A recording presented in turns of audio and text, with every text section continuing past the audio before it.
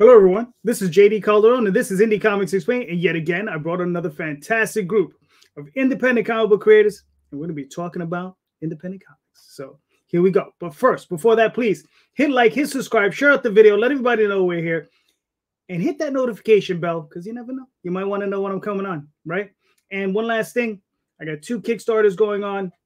The Oswald Chronicles, currently running, On the Wings of Deidre, and Tall Tales of Peacekeepers. So you can go check that out. Thank you so much. Help support the channel and the creators and my various artists that live overseas. You know, they want to eat, so we got to get them some money. Anyway, so without further ado, let's bring in the guy who got absolutely no credit this week, but you know. Give me 1 second. I'm hitting like, then I'm hitting subscribe, and I'm looking for where's the notification bell? I can't find it. What up, Streamland? I am JD Rosario. I am the grease to Calderon's wheel. I am the cheese from beneath his feet. I am the there it is. Go ahead, say it. You're the mayonnaise to the bread. I don't know. What's up, everybody? I've been publishing comic books for over 15 years, losing money left and right, trying to find a way to stay afloat, and finding my way here to share all of that information with you, and hopefully you can save a buck or two. Nice, nice. Mr. Joe. Yes, I am making my return here. I am Joe D. McFee. I'm president of a CGC Studio, contributing writer to Comics Unlimited, creator of 3 different comic book titles, of which you could get either on Comixology or on our company website. And pretty much I'm just here to talk comics. Nice. Mr. Lanning. Hey, how's it going? I'm C. Michael Lanning, independent graphic translator. Done some StreamYard stuff here and there. I've done work for Arrow Comics on Calico Shore, the upcoming Hasm Productions Doghouse, and who knows what else is coming up, right? So I'm just happy to be here. I thought we were going to miss JD. I thought we were going to miss Rosario today, and I was like, "Oh, he showed up." So, oh yeah, bro. I'm glad I brought my hat. I know. I see. I'm excited. I'm excited. You got the hat. How you doing, Rob? Please. How you doing? Hi, I'm Robert Multari, and I'm the creator and writer of Nightwolf and the spinoff series Snowpaw. Nightwolf is about a young man who finds out that he's born a werewolf, gets thrown into a supernatural war against demons, witches, vampires, other werewolves. And Snowpaw is Nightwolf's mentor during his series, but her series is her origin story in the 19th century Scotland, 200 years in the past. Nice.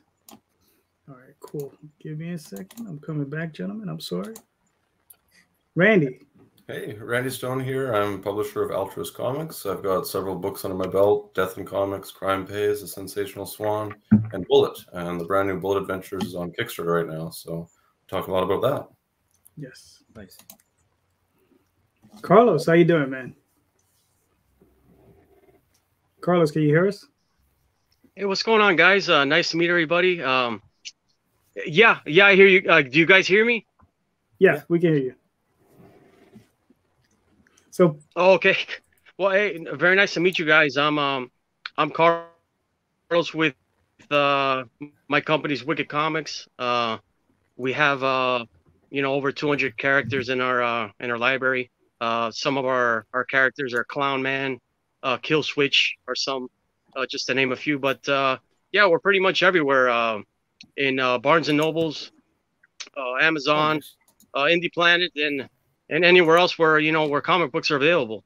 So really happy to be here and just say hi to all the fans out there and the Wicked fans watching. And it was nice to meet you guys. All right, cool. All right, guys. So, it's funny. I didn't get to talk to everybody before we started. So the first half of the show is just all questions. Then the second half of the show, we will be going over your campaigns. But first, before we get to that part, I got a quick and easy question for everybody, right? Quick and easy. How many campaigns are you planning on running this year? And it doesn't matter. Kickstarter, Indiegogo, crowdfunder. What's the other one? There you go. Back a kid. Did they open now, right? Yeah. Oh, there. He was What trying to is take a that? piece of the There's pie. another one. What is that other one too? To Zoop. raise funds. Zoop. Zoop, There's so yeah, that's many the out one. there. I forgot. Yeah. All right. So listen, let's start with Carlos. How many are you planning on running this year? Maybe about maybe two to three. Right now we have one for Bloodstone, which is issue 2. So and Bloodstone, just to tell you a little bit about it, he's an assassin called Bishop Cross. He comes across this ancient deadly stone, and he becomes this blood guardian of the stone.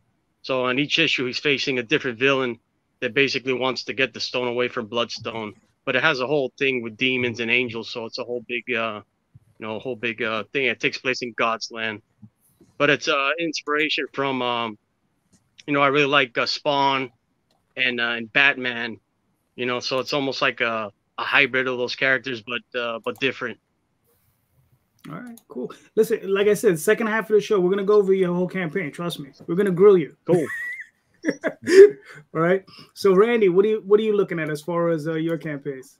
I'm trying to get everything out in the mail before I launch a new one. So after this one wraps, probably 3 more in the year if I can handle it. That's the goal. Gotcha. Now, all Kickstarter? Or are you looking to do any other all Kickstarter? Right. I'm comfortable with the platform. I've got somewhat of a fan base there, so that's what I'll be sticking with for sure. Gotcha. All right, sounds good, man. Rob, what are you looking at this year? Yeah, so I'm aiming for 4. I got the first one going for the plush here, and then I have the Nightwolf 7 coming up in spring, and then Snowpaw 3 summer, and then I'm also planning on doing a kids board book featuring the plush. So hoping to do that in fall. Halloween book. All right, cool. Sounds nice. Mr. Lanning. None. What? Come on. Any Kickstarter campaigns?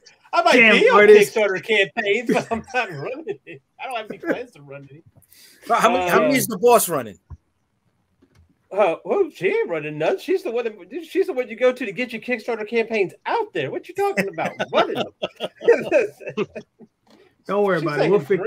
How many is she supporting? How many? I don't know. That's a whole different business in the other. How many is she using her magic powers on, bro? Come on. Oh man.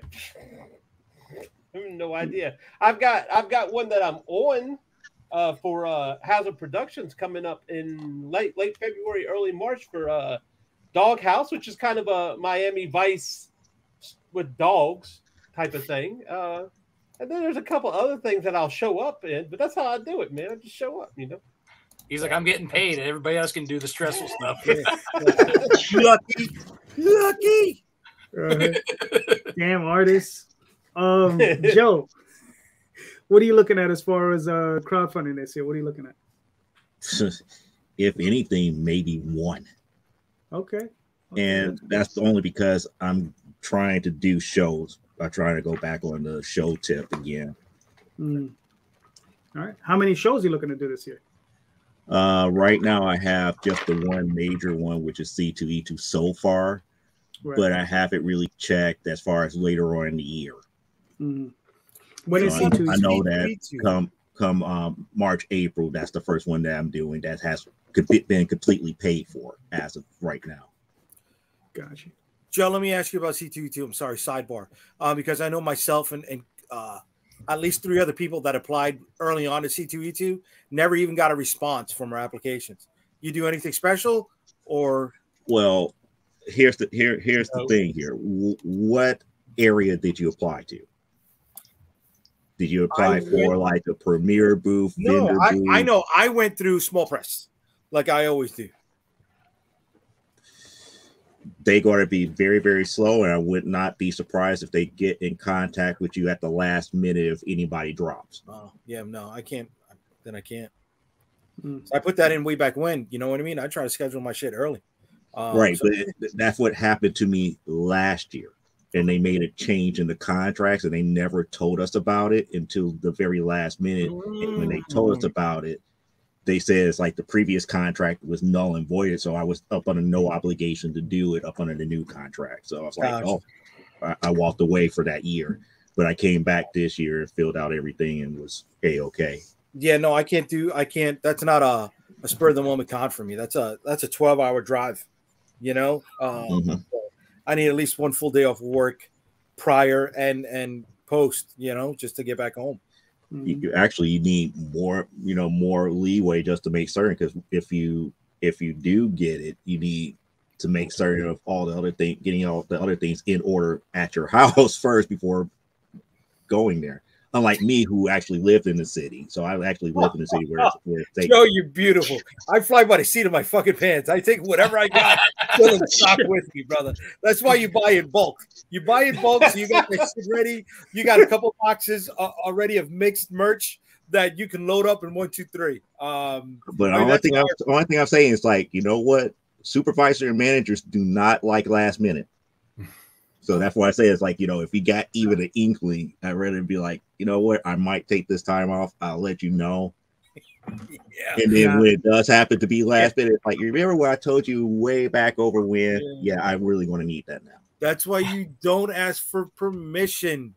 You just do what's more important, paying the fucking bills at home or taking care of your comic book dreams? Which one?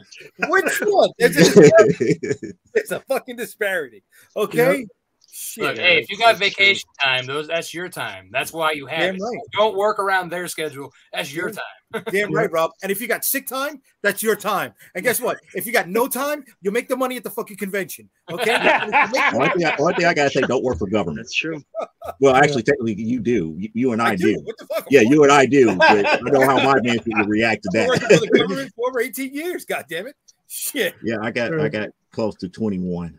Yeah, no. Nice. So I like. Do you guys hit up any of the big conventions? Yeah, it's my time, but you get back, it's like it's going to be hell to pay. Biggest in which conventions? Oh no! Do you guys hit up like the big like San Diego Comic Con or New York? Have you guys hit those up? No. Yes. You guys have. New York Comic Con was a regular for me. I haven't done it since the pandemic. Wow. New York. What's up? Oh no, yeah, no, I could imagine. Yeah, with the pandemic, it threw everything off. I like what's going on right now with the Javits for the New York Comic Con, because they the year prior they opened up the big building. If anybody's familiar with the Javits, they opened up the big building that was under construction for over 8 years. So it's a ton of more walking space.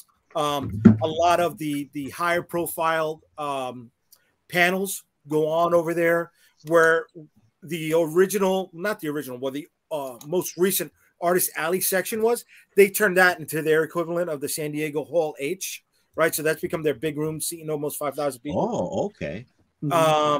So and all they did was move the Artist Alley over to the room that was adjacent to that. And they still have space on top of that. It was over 200,000 people. Wow. You know, I know there's people that it's hard for them to make money. I'm not trying to knock that at all. I understand that. But, you know, New York Comic Con, dude, that's my show. You know what I mean? That's my backyard show. And we bring everything. We bring the kitchen sink there because we don't got to pay for lodging, because we don't have to pay for travel expenses. I buy extra tickets so I can have a sales team there with us, pushing stuff. And we do good in New York Comic Con, man. We do real good. Wow. It's good to hear. So Jay, it's like C2E2 to me. I'm sorry, Joe? I say New York to you, it's like C2E2 to me. Yeah. Right. Yeah. So Jay, how many campaigns are you running this year? So we're shooting for 6. It's going to be a tight 6. So if we don't hit 6, we're definitely hitting 5, with the 6th bleeding over to the following year, and 2 more trades coming out of what's being released this year. So I got 3 books already set up, with one title called Limbo, Open Almost All Eternity, where Lucifer has vacated his throne, and there's a priest who now sits upon it, and everybody else is trying to make a bid for it. So that's a 3-issue mini written by Gabriel. I'm publishing for these guys. Written by Gabriel Gamora, illustrated and colored by Champa Ramirez, and you know, a bunch of other people mixed in there, hooking that up. So that's 3 issues. I am collecting Storm Chasers in the last 4 issues that came out previous to volume 2. So that's going to be a trade coming out this year. I am restarting this bad boy behind me, Shield of the Interceptor, our flagship title.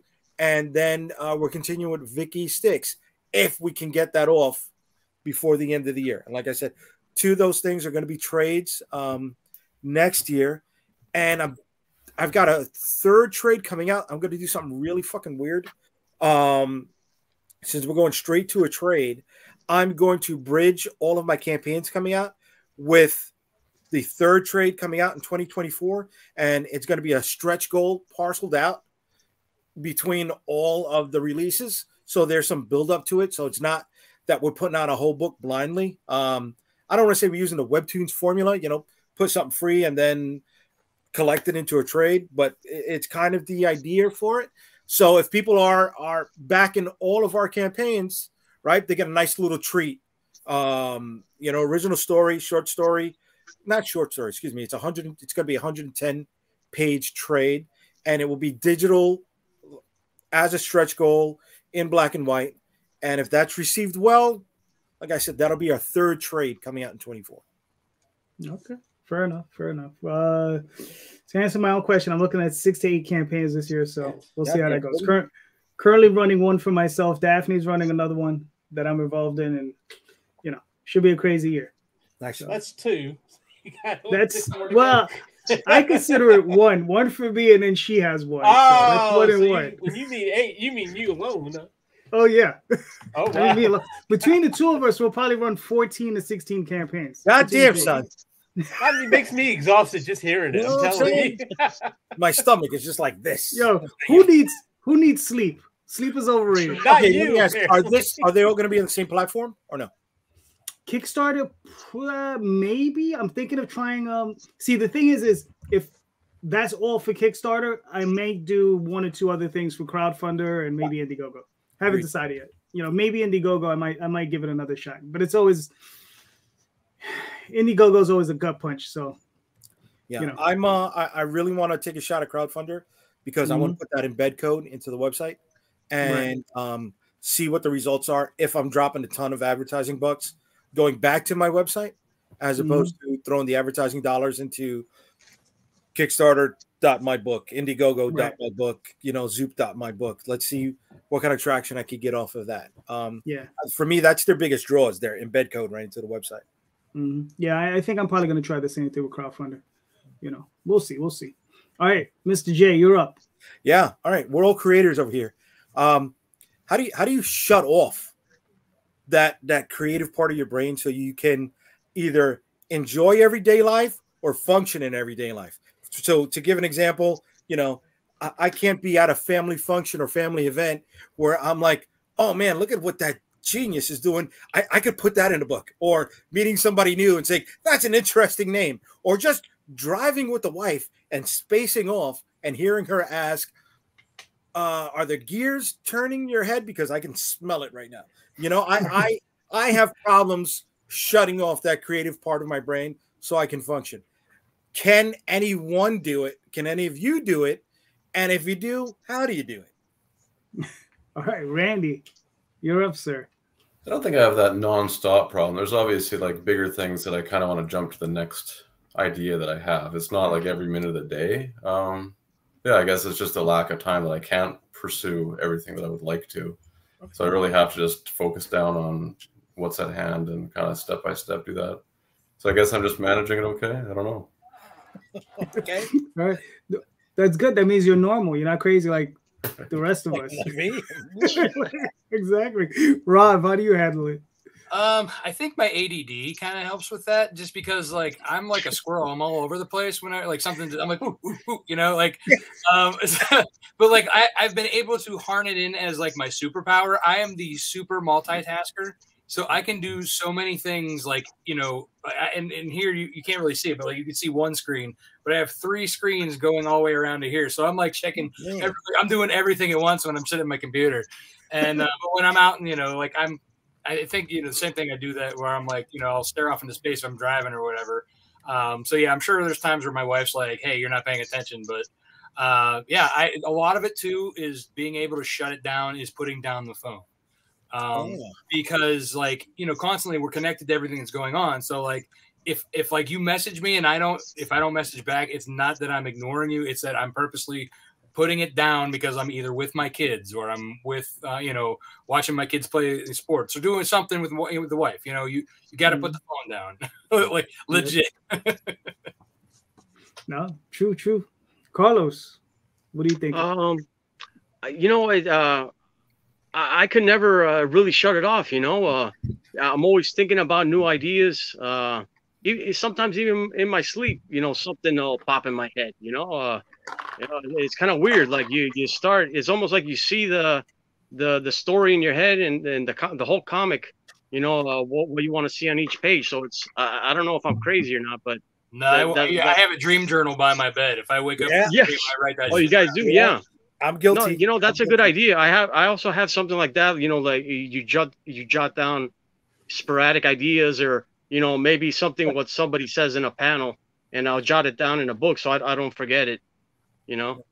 But it's so hard to really shut it off because maybe you watch a movie or something and then an idea pops in your mind. So just throughout the day, always something is I'm always trying to come up with new ideas. All right, cool. Mr. Lanning.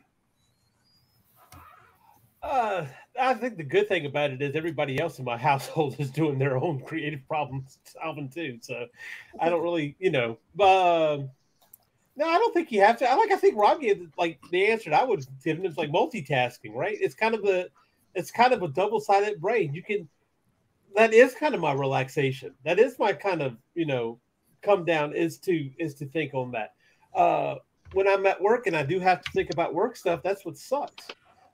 Yeah, but as soon as I'm done with what I could just kind of slip into my own thing, that's when I go back into creative mode or what have you. So, or while I'm doing work stuff, but we don't want to admit that live on YouTube, right? No, admit it live. Admit it live. Not working with heavy machinery, you don't. Yeah, no. Hi, OSHA. How you doing? So, dude, I drive a couple ton truck in Manhattan. Fuck yeah. Nice. But with Manhattan, you're only going what 2 feet a minute or 2 feet a half an hour anyway. So yeah, as long as you don't work in a wood shop and you don't chop your fingers off or something. Yeah, not a wood shop, but it's close to it. Yeah. Oh no. I'm only just gunshots through there. But if I chop my fingers off, that would make a great comic. I could think. Creative with. I actually had an artist friend who was working in a steel mill around here, and he lost a lot of his drawing hand too. So he had to retrain himself with the other hand. Oh wow, that sucks. I'm sorry. Fuck. Yeah, seriously. Well, I don't know if you guys know Frank Frazetta. He had when he had that stroke, he taught himself to draw with his opposite hand. Mm-hmm. Yeah, you got to do what you got to do to get that creative itch out. Yeah. Unless you don't. I think a finger is like 10,000 actually. But yeah. Sheesh. So this is not like the Yakuza. You got to chop it off, or you don't say the truth. I think it might be 10,000 for a limb. I don't think it's that. God damn it! It's 25 for a limb. Oh Jesus Christ! Boss is yelling from the background. Boy, somebody's keeping up with it, huh? Yeah. So that's your own witnesses. Well, that's because she's going to cut yours off, and that way that she has that 20 grand in the back. Exactly. She priced you out, Lanning, and she's like, I could turn him into a stump for 100 grand. Here I come. Got to be back. There's your angel backer right there. There you go. Holy shit, man. Damn. Joe, what are you thinking? You don't turn it off, because life is usually more creative than you are half of the time. Especially if you're in a job that I'm in, where you have to solve other people's problems, and a lot of times you have to use detective work to figure out what they did in the first place, to figure out why it is a problem. Mm-hmm. So a lot of times I just don't turn it off. It's kind of more blissful, where you could actually think about what you could do outside of the norm and not be bothered by the trivial, if I could say that. All right, that's fair. That's fair. I would like to say I turn it off, but it's hard, man. It's hard. The only time I can turn it off is maybe when I'm watching a movie and I'm focused just on that TV show, You know, that's the only time. But I have to be focused, or I'm reading. If I'm reading, that's when I can really turn it off, because I have to pay attention, you know, and not get myself involved in the story. Because then, you know, if I read a paragraph and I stare off into space thinking about what could have happened, I'm not really reading the story. You know what I mean? So you have to focus. Exactly. And it doesn't, you know, that makes that experience pointless. And I like to enjoy what the stuff that I consume. So you put it in reserve. You're still creating. It's just in reserve. So when you're done reading, it all comes forward. That's yeah. That's what it is. Yeah. But that comes later, though. Right. I mean, look, last night I'm trying to watch a movie with my wife, right? And I'm spending a good 30, 35 minutes just it's coming out, right? It's firing it out. And I'm texting and I'm in there and I'm setting it up and I keep rewinding the movie, you know, because I want to see it. Now I'm ruining her experience, right? But as creative people, we gotta work on something when it hits us, right? Because that when that gear is grinding, shit, we could get a lot of stuff out. But what's the price, right? You know, and if the price is, I'm gonna get the missus pissed, you know, and whatever, it may seem trivial, right? To some people. So, my wife would skin me alive if I did that. You know, I mean, yeah, and doing this plus the day job, right? The amount of time that I get to spend with her, quality time, is limited. So I want to make sure that when I'm with her, I'm in the moment. So sometimes I do need to shut that stuff down just to give her due, her respect, her peace of mind with me, or, you know, as we build our lives together. I mean, but Jay, I know you. I mean, Jesus, more than 10 minutes, I mean, would be killer for anybody. That's all she needs. 10 minutes of your time, and that should be enough. Well, now you know what? She's suffering on a regular basis, bro. I gotta give her some stuff, dude. But here's my question for you here, Jay, because of what you just said here. You're with her. There's going to be times where it's like the honeydews type stuff. It's actually spending time, because sometimes you have to have follow-up questions and everything. The quality time that you're talking about is the more intimate type of time. And with that intimate type stuff, you just have to be like, hey, this is a time set aside to do this, just like how you have a time set aside to work on that next script. Yeah, but that's not really turning it off. That's maybe 3 minutes of his day. Yeah, it's just part. That's what I'm getting at. It's just a natural part of your day. It's just like, why are you saying that you have to like really turn it off when it's like it should be a natural part of your day? And I would not consider what the creative being a natural part of the day, or the no. The spending time with the wife and getting that quality time in should be a natural part of your day. Look, all right. Now we're gonna step to the side for a second with the comic book stuff, right? You know, marriage is not just goody gumdrops and roses. You got to work on it, right? It's not always, hey, you know, settle in like you're expecting the check to come in every 2 weeks.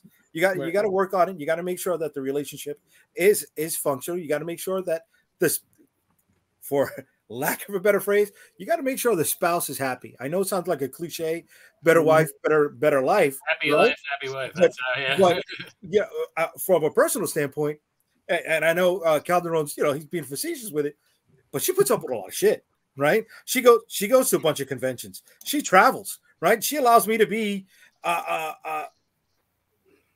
doing things that normal couples don't do when they're involved in this. So not only is it out of love, but it's also out of her given due respect that I give her quality time, whether it's intimate, whether it's vegging out on the couch, whether it's, you know, her sitting down talking to me about the day as I'm making something for her to dinner. But I got to make sure the same amount of passion I put into the work I'm trying to produce with comics is the same, if not more, I try to put into my marriage. So out of that respect, let's be honest, for her allowing me to live in this space, right? Because doing comics is not fucking easy. Doing comic books is not fucking cheap, right? And when I mean cheap, I don't just mean financial. I mean time-wise, Mm-hmm. right? So for her to allow me to function in this space and function as well as I do, I got to give her her due. Because if not, then what I'm working for isn't as sweet. So I need to shut it down to give her that quality time. Did you just say you function well in this space? But anyway, Joe, you're up. Your question.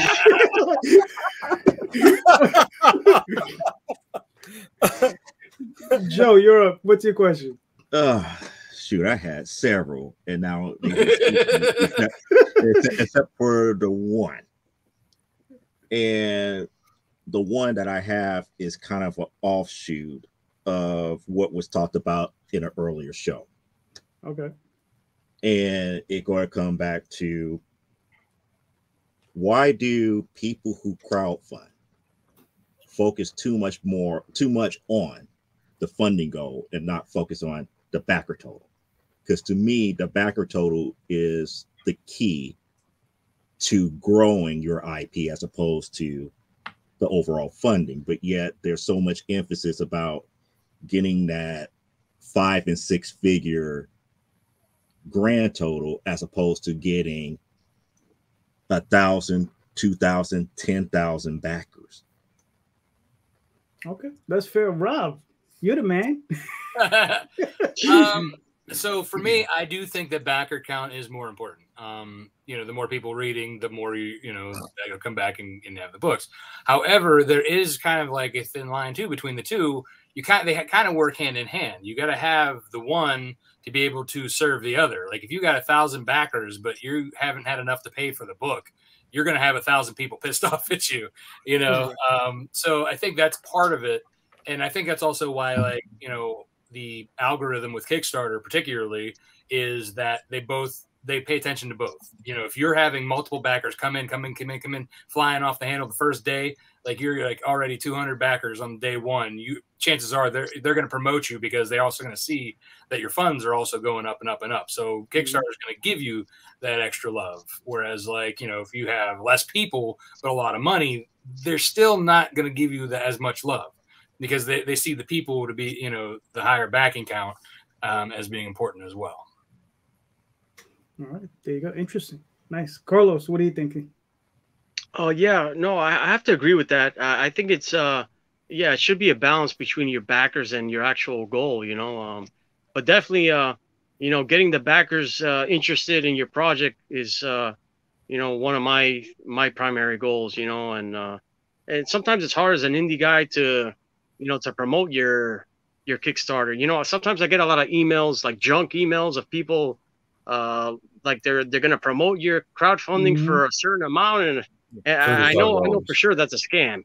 Oh yeah, but they're all exactly 99.9% of the time. yeah, I figured that out. Yeah, from the first campaign, I'm like, it's no way. If you pay that, you're never going to see the whatever you paid to those scammers. Yeah, but I agree that it should be a good equal between the backers and your actual goal. I'm sorry, Carlos, just to capitalize on what you're saying. I love to respond to them with, why don't you advertise in the book that I have being released, so that way you can reach more people with your message? I mean, if they bite on it, it's gonna fucking work. You'll never hear a response. You'll never hear a response. Exactly. Hopefully they take you off their list at that point. No. It keeps getting worse. It gets worse and worse. I've gotten so many, those junk offers. It's terrible. Oh, yeah. But for anybody that's watching, just be careful of that stuff. Yeah, they'll hit your email box. They'll hit your Kickstarter message. They'll get your Instagrams, your Facebooks. They will crawl and find you. That's crazy. I'm constantly deleting those. Randy, what are you thinking? It's actually interesting that Joe brought this question up, because I was talking to my kids at lunch today about this exact thing, whether they want big totals versus a lot of backers.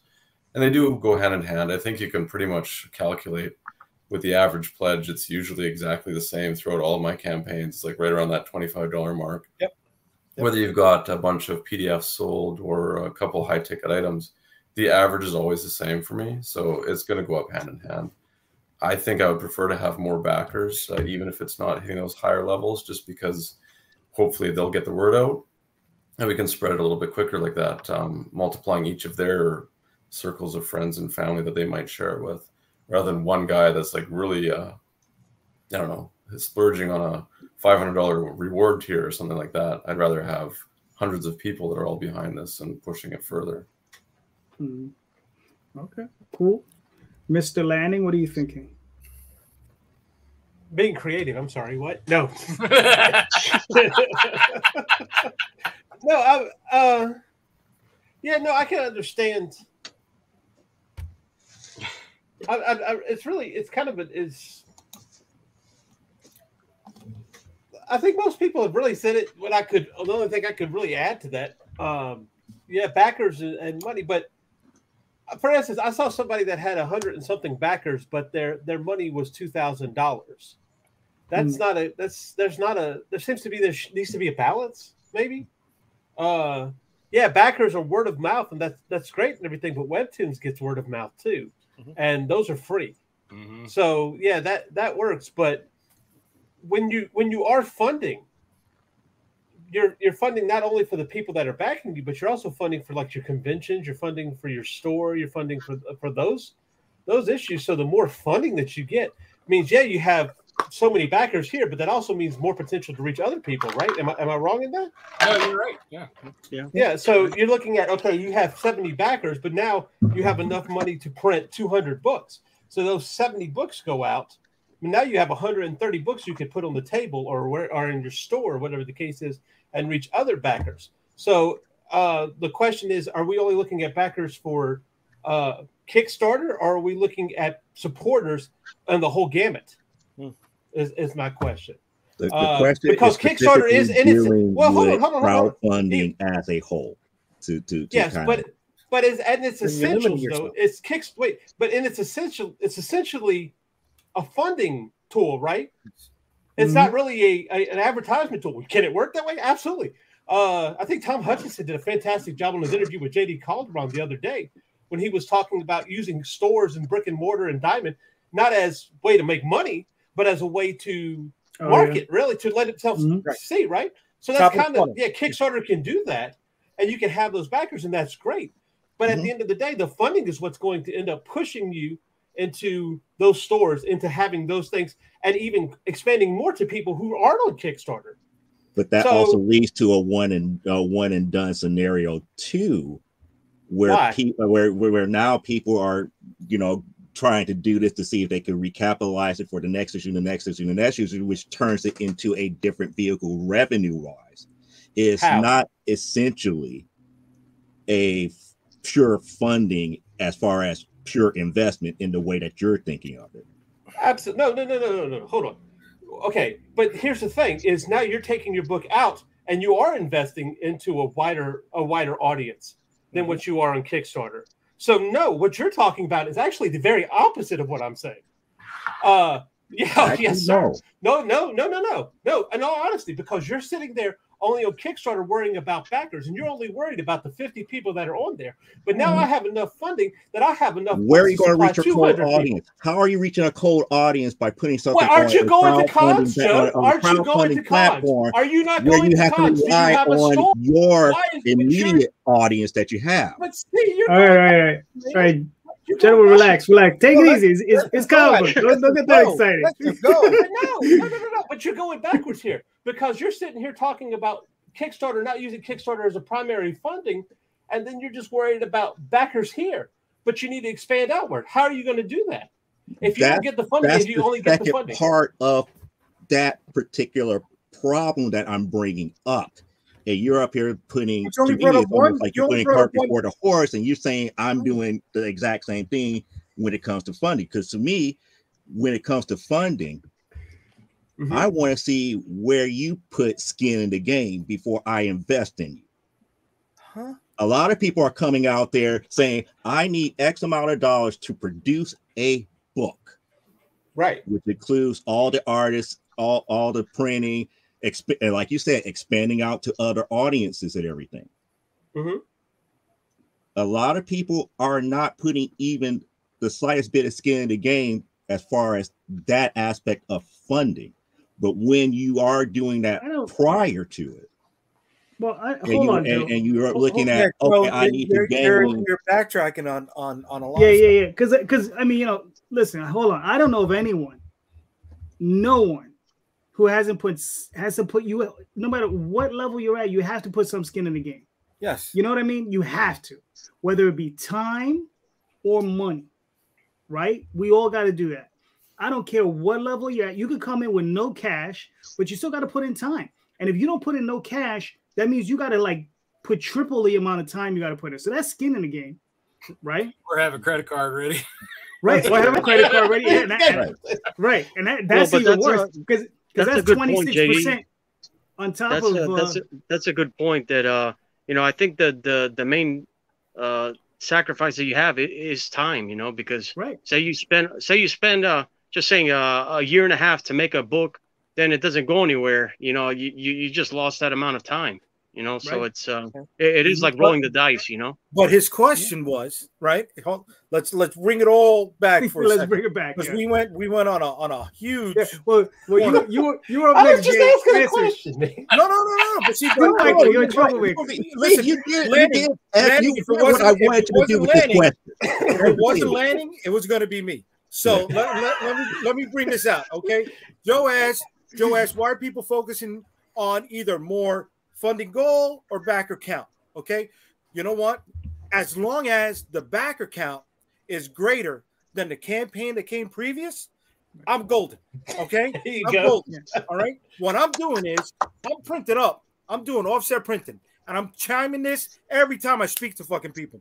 I'm doing offset fucking printing because a book is coming out. Yeah, we are. Oh, wow. We're doing offset. All right, let's put this down. All right. If you want to put skin in the game, right? If you want to put your money where your mouth is, you're going to print up that book, all right, at a big fucking count, because now the onus is on you to fucking sell it and to make your money, right? So you're not just going to sell the book on this campaign. You are going to sell it at on-site events, be it conventions, be it store signings, be it store shelves, okay? Fuck it. Bobby's Flea Market on fucking Saturday church. You're going to be selling it there, all right? JoJo at the barbershop. Shit. Weed shop, barbershop, fucking bodega. It doesn't fucking matter. You want to put my book on your shelf? God bless. Thank you. I'm going to kiss your ass until that shit fucking sells because I want you to buy the next fucking batch. Okay? That's what it comes down to. And then, you know what? I'm also going to be selling that same fucking book on my next campaign. Right. And you need to have that stuff in stock. So you need the money, though, to pay for that shit. Yep. So, yeah, focus on the fucking goal. Focus on the goal, but budget wisely. Make sure you put in enough money, not just for the tchotchkes, but enough money that you're putting in to promote the fucking book, whether it's you're taking out ads, whether you're buying fucking on-air time on somebody else's podcast, whether you're paying on fucking somebody's Patreon to get a mention someplace else, all right? And then you look at your next campaign, all right? And you say, okay, you know what? I'm going to take 15% of the money I made from this campaign and set it aside to fucking make the next campaign promotions. Right? And hopefully that number goes up, because if that number goes up, that 15% will grow so you can spend more on your next campaign. Yeah. Right. All right. So it's not that it's yin and yang. Right? It's not. It's as long as the needle is moving on the back account, that's a fucking plus. As long as the money is there to pay for my shit, all right. If there's money there to pay for the next shit, now we're fucking golden. Yeah. I mean, I need to answer that question. So for myself, like I've had campaigns where I've had, I think it was like 96 backers, right? And I made more money on that campaign than I had when I did 130 backers, right? Why? Because I had like 3 backers in a 96 campaign that bought like a $400 level, right? I had 3 of them. So, you know, what are you going to do? And then you might have like 50 backers who just get PDFs, right? So, you know, it balances itself out. You know, I mean, I wish I had 1,000 PDF backers because that would be awesome. Randy no, brought this no up. shipping. No shipping. No shipping. Yeah, no shipping. Yeah. But No Randy brought package. it up, right? Because one of the other factors you need to keep your eyes on is that average backer pledge, right? And if you're going under 25, you're starting to, you know, you're starting to go into the orange zone, right? Yeah, the DPT. That's not 4, but you want to look at what's going wrong, all right? And if you can make second half adjustments, then you make those adjustments to get that backer pledge up beyond 25. And that's something that a lot of people don't talk about. That $25 backer pledge is huge. That's something that has to be paid attention to as well. Yep, exactly. So, Joe, what's your own answer to your own question? My answer is I pay more attention to backer total because you always want to look at growth. You can't just be like, here, hit this financial total successful. It's like, well, look at your previous campaigns, look at how many people are buying elsewhere, because again, Kickstarter is time and effort too. If I'm putting out a campaign to fund the next issue and I'm only getting 20, 30, 40, 50 people, but when I go to a convention, I'm selling, 100, 200. Is it really worth the effort just for that 50?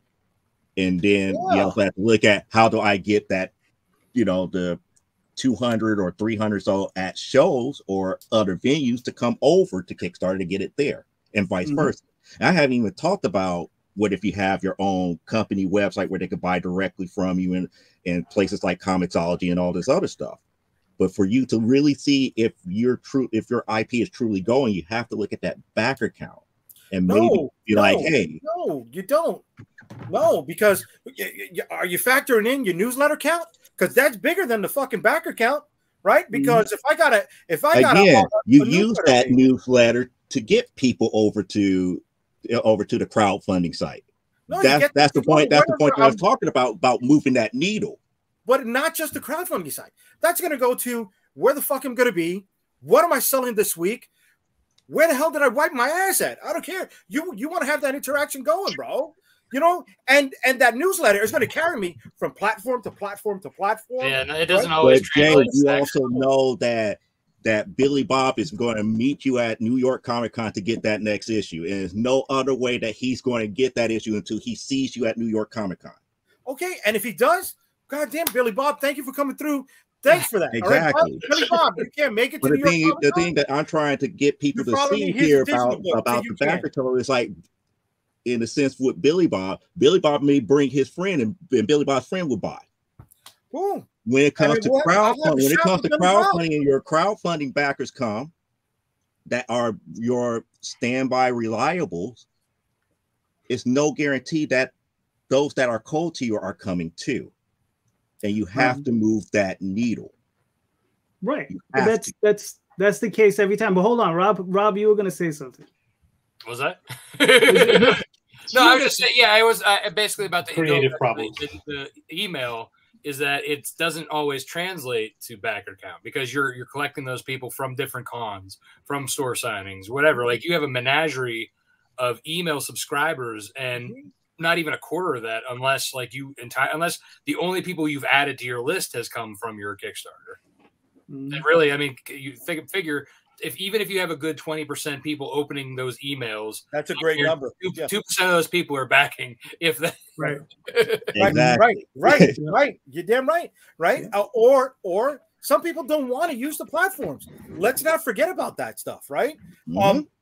Excuse me. Some people will just wait for you to put it up. They'd rather wait the 3 months for you to put it up on your website than wait the 2 months from backing it to receiving it on a platform, right? True. They'd rather use the PayPal because, boom, it's easily translatable. I don't know about you guys. On my site, Jay, hold on. You're running over C's time, man. It's C's time. My time. Wait, am I supposed to ask the question? Oh, no, man. You're supposed to ask a question. C got his time.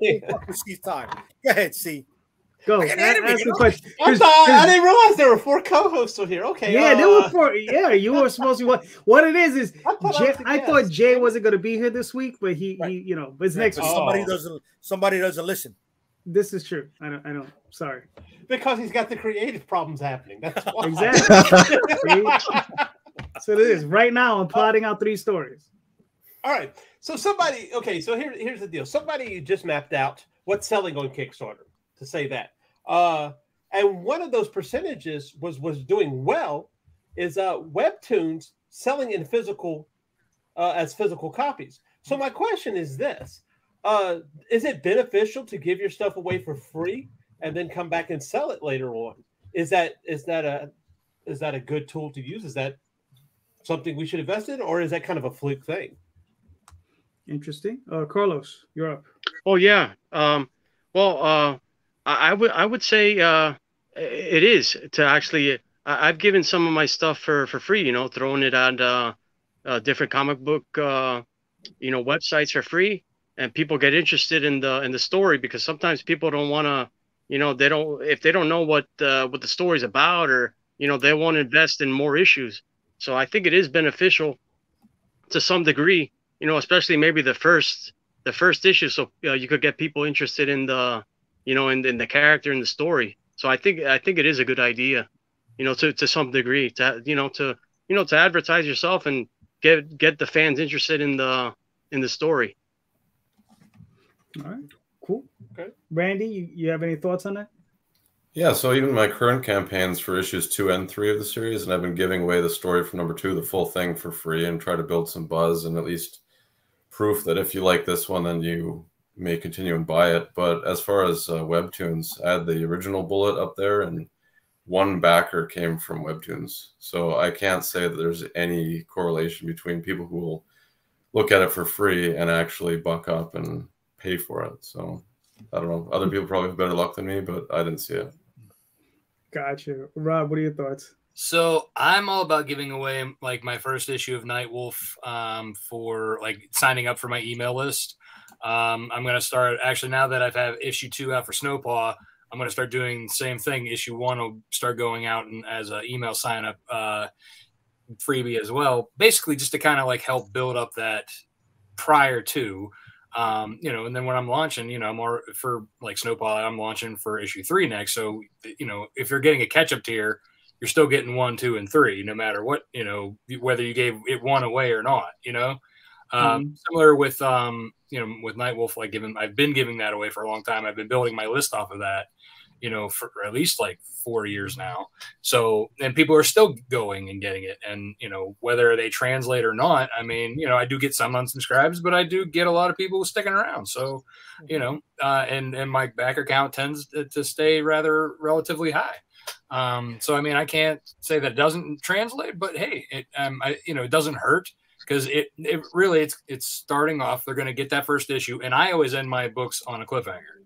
So they're basically going, oh, I want to find out what happens next. And, I've had some website sales on my website right after somebody downloaded and jumped on the list. So yeah, sometimes it is worth doing it. And, I wouldn't give the whole series away. Because I don't put out that much to begin with. No, I got you.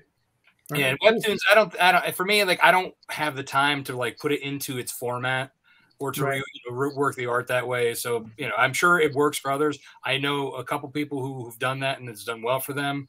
But yeah, I don't think that's my space. Right. Yeah. Joe, what are you thinking?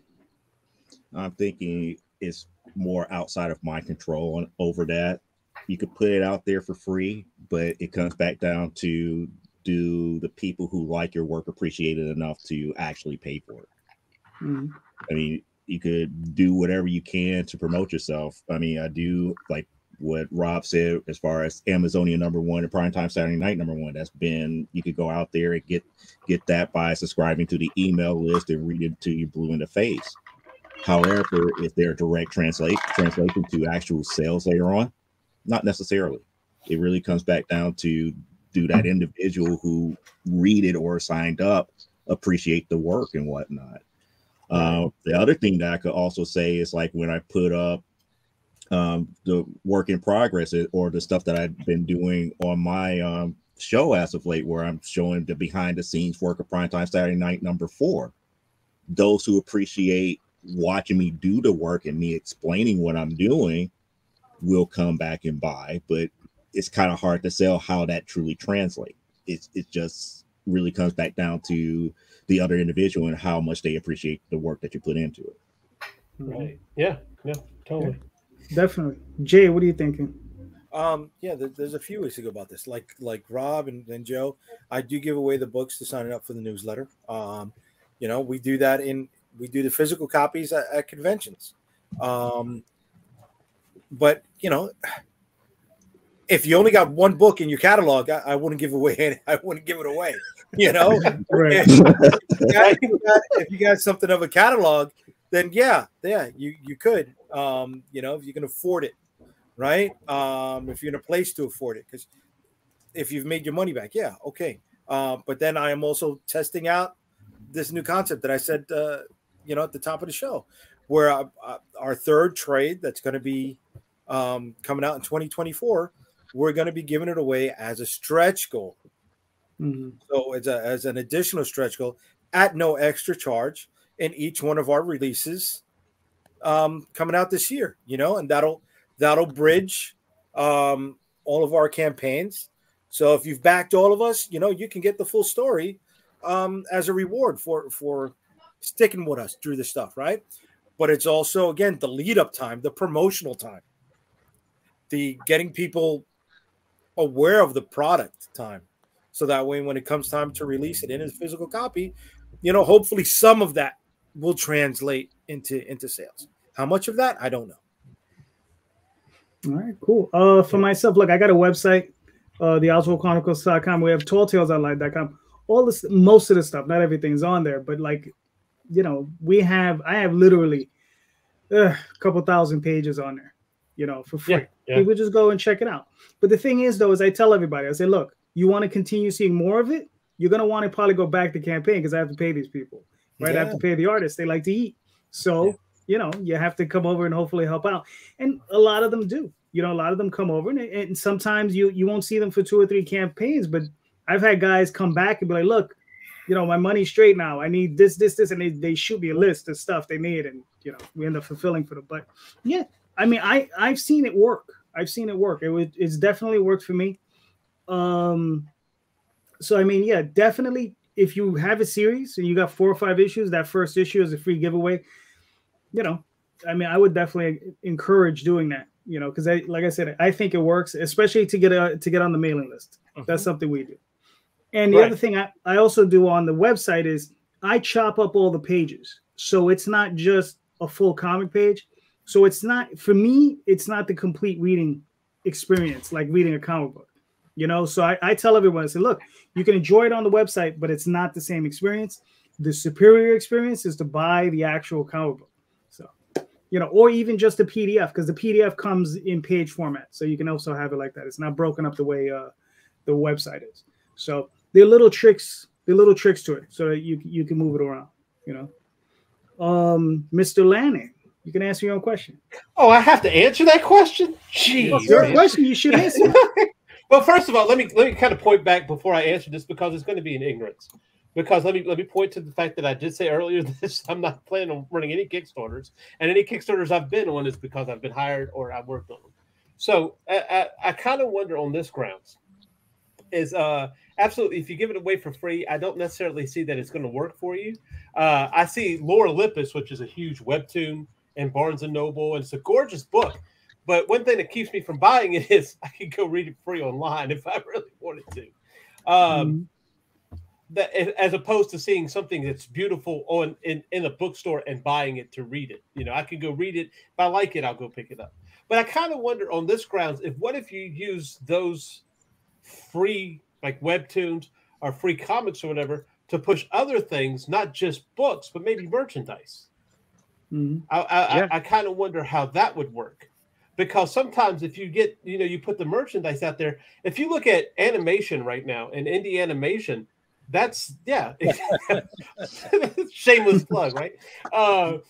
But if you look at indie animation right now, they're not necessarily making money off of putting free stuff on YouTube. What they're making money off of is the amount of pins, T-shirts, and things like that they have on their website to sell. Well, and Tyler Carpenter even made that statement before, one of the last times I was on here in the chat. He made the statement that you can't have that $5 mindset, which is right. You can't have that $5 mindset. You have to be able to expand and sell in other places.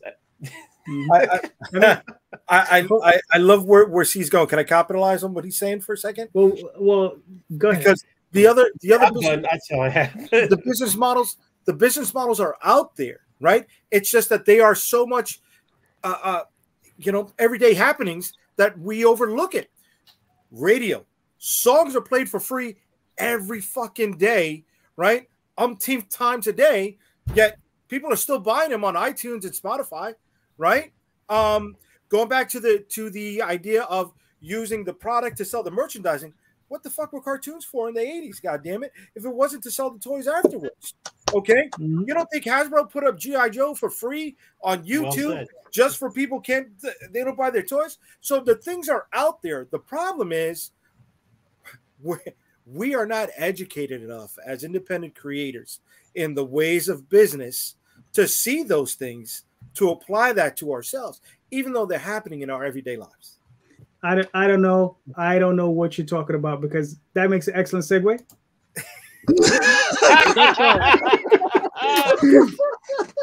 Right? You're welcome. All right. So great segue. So Rob, what do we have here? So yeah, so I am jumping into the merchandising. So this campaign is for this lovely little plush we have here.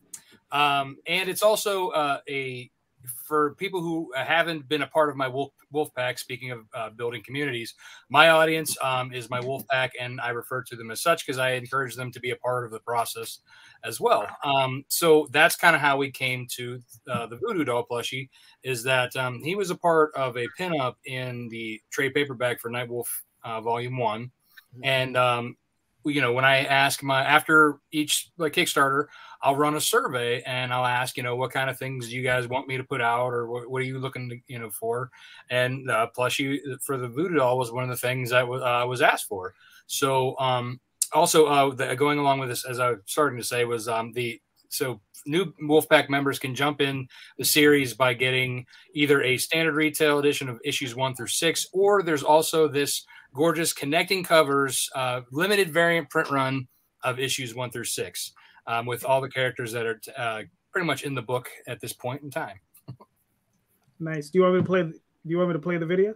Oh, I mean, we probably could cover it without doing the video. You can work into the video. Play the video. Okay, play the video. If you want the video, play the video. I'll let the video talk for me. Hold on. Give them a single. Give them a single. A full screen on the video. Plush toys inspired by supernatural beings like werewolves? Then the Nightwolf Voodoo Doll is the perfect plush toy for you. This cuddly velveteen werewolf pup is a great snuggle buddy for you or your little ones all through the night. Hi, I'm Robert A. Multari, and I'm the creator and writer of Nightwolf and the new series Snowpaw. It's been my dream since I was a kid struggling with attention deficit disorder and dyslexia to become a comic book creator, because comics have helped me learn to overcome my learning disabilities. For the past 5 years, I've had the pleasure of self-publishing Nightwolf 1 through 6, as well as Snowpaw 1 and 2, with the help of my backers, who I refer to as my wolf pack. Now I stand ready to produce my first plush toy inspired by my character Nightwolf.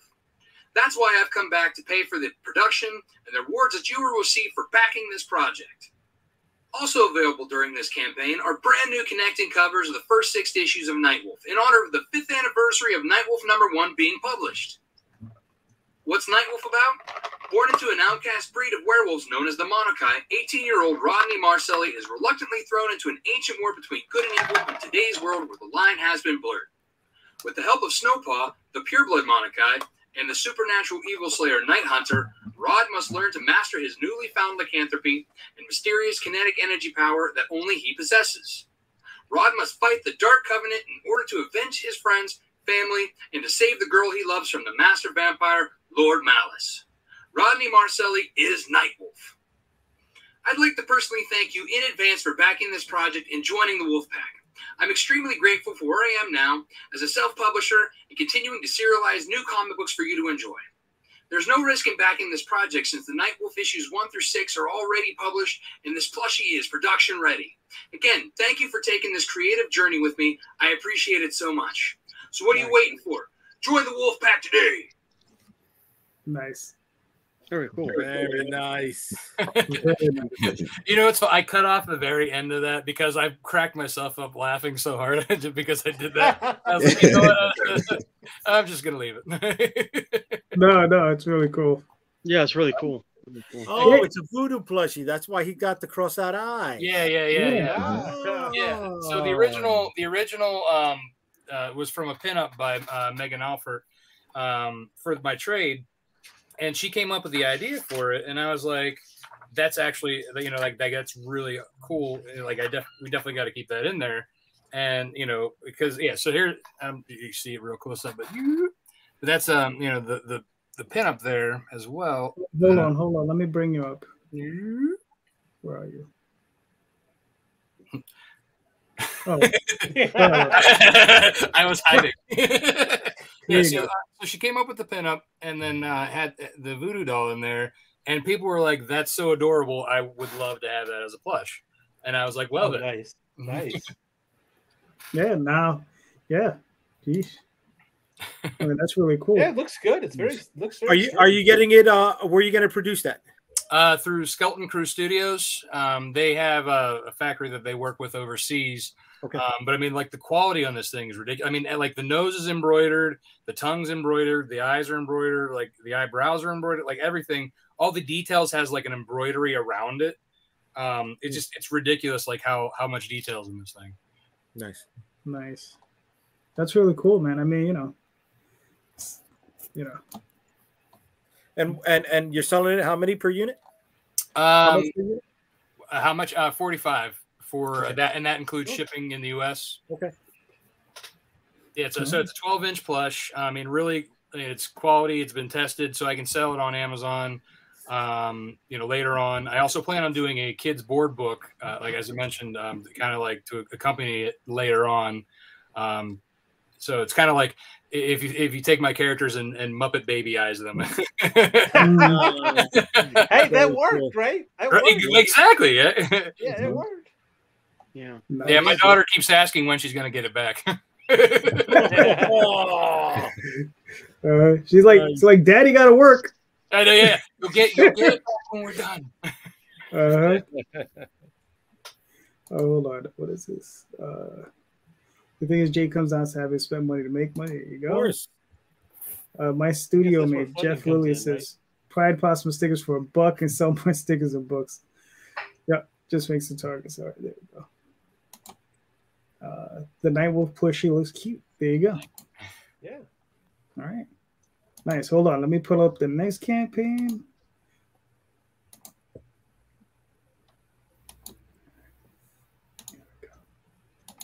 All right. Randy, what do we have here? So this is issues 2 and 3 of Bullet Adventures. It's an ongoing series. What was my chair just broke? Continuing on the story that we had a one-shot a couple years ago, and then just this past fall did issue 1. And now this is for both 2 and 3. Like I said, I'm giving away the full story from issue 2 just to get people interested. And print copies, PDFs, a couple commission tiers from the artists involved. It's a lot of fun. It's kid safe. My young boys like it. I like it too. I'm a big fan of the genre of superheroes. I grew up on that. So it's basically just what I would like in a comic, and we finally put it out there. Mm-hmm. Cool. Very nice. Do you want me to play the video? Yeah. Probably not worthwhile. Come on. Play it. You worked on it. Play it. That's true. All right. So hold on. Let me do this first. In the past, I used to do more complicated ones, but this one is very simple. Sometimes simple is better. Yep. Welcome back, Bullet fans. Randy Stone here, launching the brand new Kickstarter for Bullet Adventures number 2 and 3. Along with the digital and print options, there are a selection of covers to choose from, a new t-shirt design, and our first foray into enamel pins. Be sure to check out the add-on section to include these or any of the previous Altruist Comics titles to your order. We'll see if we get the project we love on her, but this book is something that I love, and I know you're going to love it too. I'm going to keep this video short and sweet because we have so much stuff to show you below, including access to the full story from issue 2. That way you can try it before you buy it. I really appreciate your support, and I look forward to sending you the books. Nice. Cool. There you go. Yep. Like I said, sometimes short, it works. Rainey, you're in Canada? Yeah, West Coast. Oh, okay. Gotcha.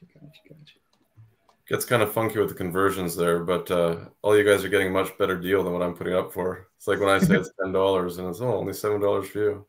Right. Shipping sucks, but I'm partnering with Jordan, who's a co-writer. He's going to actually ship out to the U.S. backers, so we're able to drop the shipping prices for domestic U.S. prices much cheaper, and so that does bring down the average backing total. But at least hopefully that encourages more people to step in and get it, because I know that probably turned a lot of people away in previous campaigns. Yeah, yeah. Anything international, doesn't matter where, if it's going out or in, it's always ridiculous. Yeah. To send 2 books from here in New York to I think it was Toronto, was $18 just shipping alone. Yeah. That was 11 ounces, an 11-ounce package. Wow. And did you use pirate ship or did you use No, I use stamps. You might want to try pirate ship because it tends to be a little bit cheaper. I don't know, dude. I get a nice discount through the post office with stamps, and being a veteran at the post office, I get no discount from them directly. So I think that works, dude. Almost $1 off on almost every package. Gotcha. Now I think you might want to look into a pirate ship. They might surprise you. Yeah. Yeah. Was it 18 to ship from New York to Toronto? It might have been a little cheaper, but maybe within a buck. Yeah. Okay. All right, so I'll definitely check it out. Randy, how do you end up on the bottom of your own list? You're supposed to be on the top. Yeah, the more talented people up front. Oh, I did co-write it, but all the crew that I'm working with, they're incredible. So I wanted to highlight them first, and I'll just kind of pull up the rear there. No, that's cool. That's cool. How long have you been working on Bullet Adventures? All of last year, basically. We had a different artist who was doing issue 1, and she was running into a little bit of delays there, and she actually stepped aside. So we have Nico and Fran filling in, taking over, I guess, as of issue 2. Thankfully, it was at a point that made sense in the story as we moved from one time period to the present day. He's got a really modern approach. He did that Batman pin up there. But yeah, Nico is incredible. He's brand new to comics. This is the first interior work he's ever done, was issue 2. And he's just like top tier talent wise. So I'm really excited to have him introduced to the world here. Very cool. Nice. Oh, Gemini mailers. Yeah. Cool. Mr. C. Michael. Yep. What's the discount code? Raging 10. It's Raging 10, yes. There you go. If you want to get 10% off of your Gemini mailers. So yeah. So if anyone uses Gemini or like buy stuff from them, use that code Raging 10. It'll get you 10% off. Okay. Hold on, go scroll back down a second. Scroll back down a second. Then a little more. Randy, the kids, the boys, right? Did you have to bribe them to put on the masks? Or, what's up, brother? Fun with that. That was a good day. Yeah, good. That was from a previous video that I did for Sensational Swan. So I had them running up there and climbing up into the treehouse thing that I built them. Nice. That's cool, man. I'm totally digging that, dude. That should be in a video. That will capture. Yeah, hell fucking yeah, man. Yeah, I got to be honest with you. I love the negative use, the negative space use in that image. A lot of good feedback on that cover. Yeah. No, man, it looks awesome, bro. I mean, you have what? How many days left you got? You got 25 days. Oh, you got you got plenty of time. Okay. Yeah, we'll hit the goal, I'm sure. I mean, I honestly set my funding goal very low. I know that we'll hit that. I've got kind of an internal goal that I'd like to reach, but hopefully right. We all do. Yeah. We all do. Yeah, we all have that, the goal on the page and what's the actual goal that's in your head. $1 million. Yes. Nice. Somehow a more realistic goal, but yeah, $1 million. Shit, Ripper first $3 million. God damn it. Yeah, I know, right? Well, on his own website / platform. Yeah, and PayPal. That's the key thing. PayPal. Yes. PayPal. All right. Carlos, get ready. Nice. There we go. Carlos, you there?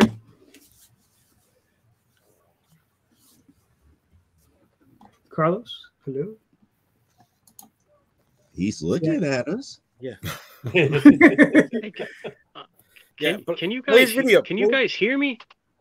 Yes. Now we can hear you. Yeah. All right, cool. Yeah, give him a single. Give that video a single, bro. Come on. All right. I'm gonna play the video. Can you guys hear me? Yes, now we can hear you now, yes. I think you might have a lag. That's probably what it is. But I'm gonna play the video so we can watch that and then you can chime in.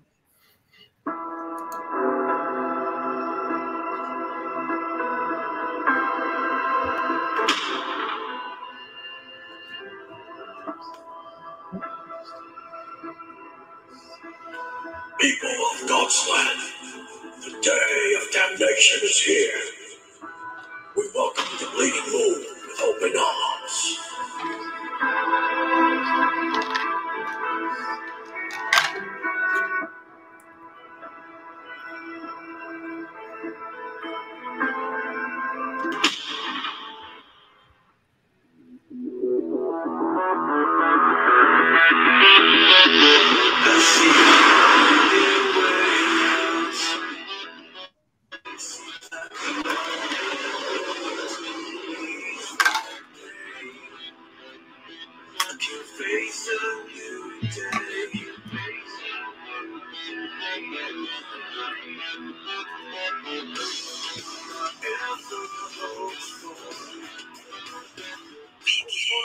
Fans and Wicked fans out there, I want to welcome you to our 10th comic book release in our crowdfunding campaign for our comic book Bloodstone 2.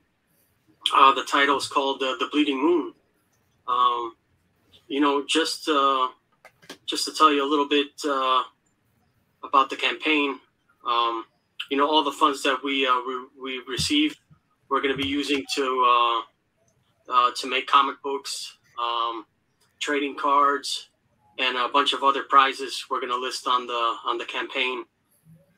But just to tell you a little bit about Bloodstone, if you don't know about it, he's an assassin called Bishop Cross. He comes in contact with a fallen angel that has a very powerful stone, this bloodstone that turns him into this blood guardian. And in issue 2, it's called the Bleeding Moon. The Bleeding Moon is this event that only takes place every few thousand years, and it's a time where all these dark entities enter into the city of God's land, and that's where you see Bloodstone, jump into action. And you're going to see the villain called Moonblood. He's a very strong villain to Bloodstone.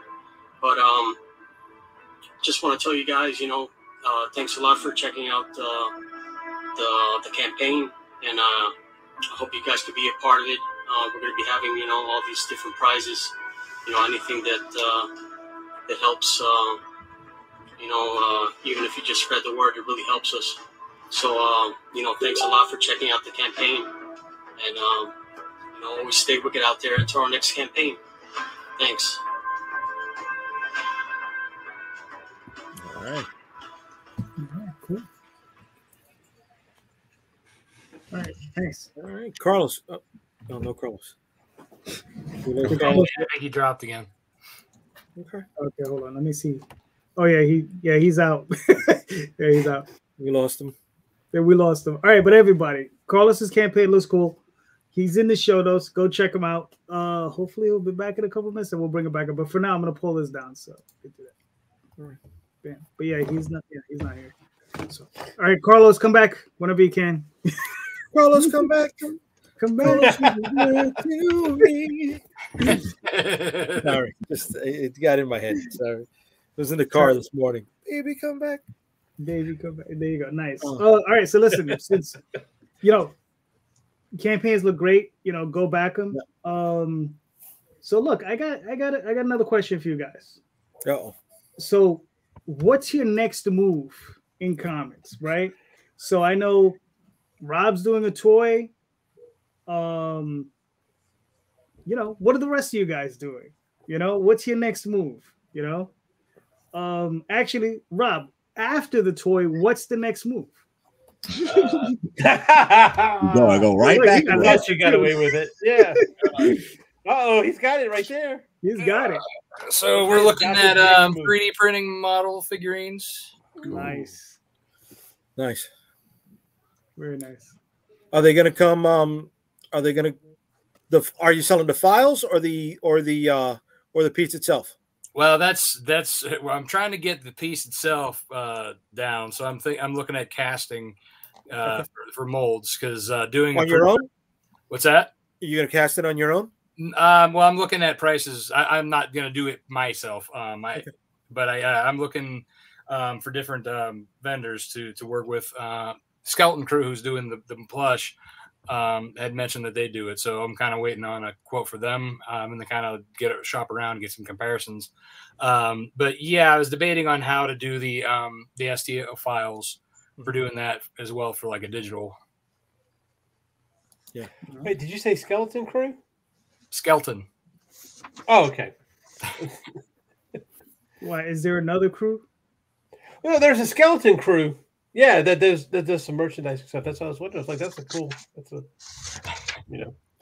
kind of thing. That's like And we lost somebody else. We lost JD.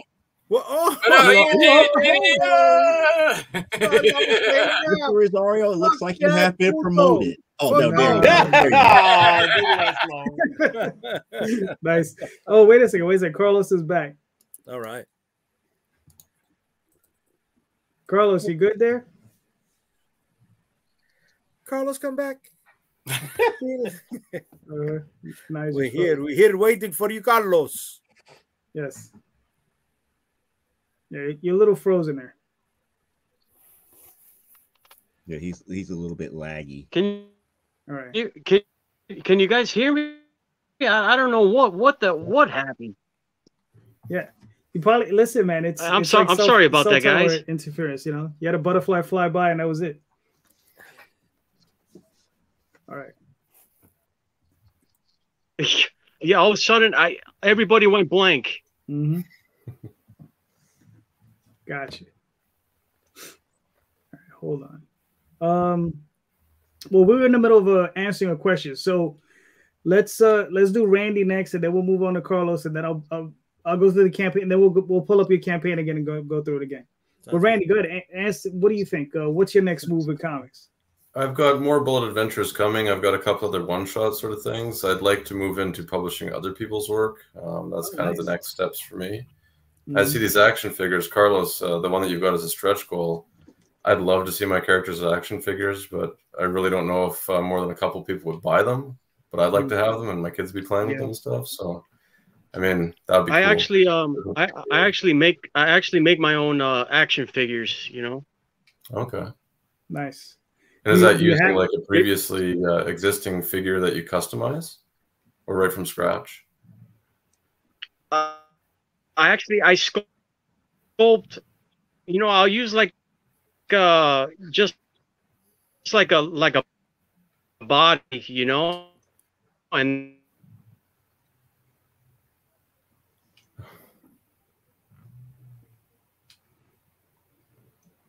that's it. We're hanging on that answer.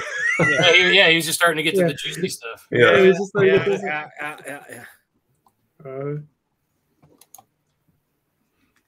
All right, Carlos, are you still there? Because you lagged out for a second. I think we lost some more. Yeah. Carlos, come back. Oh no.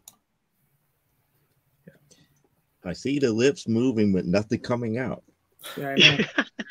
Oh, look, so this is the code. If you're gonna get any product from that company. Region 10. Okay. All right. Now he's frozen. All right. All right. Carlos might have to reboot his system. All right. Or cell phone. Yeah, his cell phone. Cell phone, yeah. StreamYard does not work well with cell phones. How you guys see me now? Okay. Yeah. Yeah. Now you're unlagged. You no longer lag. Yeah, yeah. So you were in the middle of answering the question about how do you create that? Are you 3D printing them, or are you sculpting them yourself?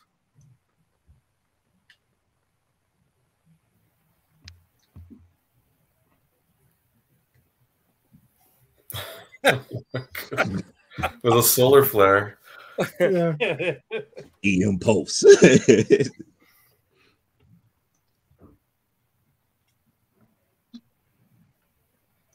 Yeah, he's definitely lagging hard because you're of lagging really hard. Yeah. All right. He's froze again now. Yeah. Okay. Now I see you guys. Okay. Good. That's better. So, Carlos, you were in the middle of answering a question. Are you 3D printing, or are you sculpting those figures? Okay, I'm just making sure. No, yeah, actually sculpting, and then I make a mold out of the the final sculpt, and then I make action figures out of them. Ah, okay, cool. But I've seen some options in 3D printing, which it looks pretty cool. But I also see that causes a lot of problems too. There's a lot of malfunctions with those 3D printers. I see people. There's a Facebook group that deals only with 3D printing. If you get like a cheaper 3D printing, it's a nightmare. Well, do you mean STL? Do you mean, excuse me, filament or resin? No. Hold on, Rob. Hold that up. Yeah, the filament. The filament. Yeah, the filament. That's why you don't want to do, when it comes to figures, you want to do resin. You don't want to do filament. So you can see how like this one, it did not completely print all the way through, and the sword did not come through. But this filament. Yeah. So these are resin. Those are resin. Yep. There's no articulation on them, right? It's just a sculpture. This is just a sculpture. Yeah. This is not a figure. It's just it's a full body, which is a whole other thing for a 6-inch figure.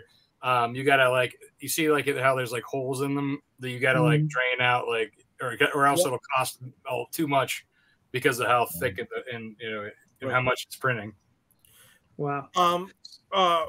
Rob, if you only want to make a few of them, it's not going to cost much to buy silicone. Go to Amazon. Look at Smooth On, right? Okay. And you can buy simple 1-to-1 silicone, and just try to do it on your own, right? You could do a 1-piece silicone mold that you split in 4 parts because you got the sword sticking out. All right, and then you could buy different types of resin. Smooth On, they have different chemical balances for resin. Some are a little bit more flexible, some are more rigid, like an ABS, like a hard Lego, right? Okay. Those are too brittle.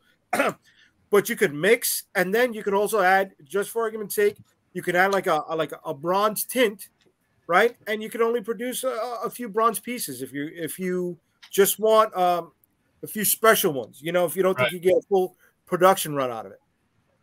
Yeah. So I want to ask Carlos, because a friend of mine, he also makes figures like that. How many pieces can you get out of a mold? The pulse. Yep. Yeah. That's a good question. Those silicone molds, they don't hold up too well. If you look at the old He-Man, how they make them, it's out of a steel mold. That's why they're able to produce so many. So I would say you could at least make maybe a good 50 to 100 with a mold, and then it starts to deteriorate. It starts to deteriorate because of the heat. When you mix the plastics to pour it in, it gets so hot that it kills the mold. Oh, gotcha. But there are silicone molds that can. So that's the only issue you're gonna have with that. It's not gonna be a long lasting mold that's gonna last. No, but there are silicone molds that last up to 450 degrees plus. So you can use silicone molds that do aluminums, pewters, and stuff like that. Yeah, no, I've tried them, but even then, they still deteriorate over time. Yeah, with the pulls. Yeah, with the pulls, definitely 100%. Yeah. Yeah, and then you need a little vacuum chamber pot to get the bubbles out of it. Right. Yeah. Yeah. Injection molding. Yeah. Yeah. Is that what you guys are talking about? No. Injection molding. Yeah. Calderon, I sent you something in the in your messenger if you want to pull up a quote from my action figure, and they can see how much injection molding prices come down to. Gotcha. Hold on.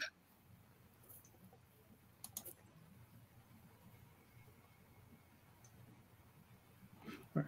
Cool. You see it? The quote piece? No, I got you, brother. You know. No, I don't know if you see it. I'm just asking. If you didn't see it, then I would send it again. No, I got you.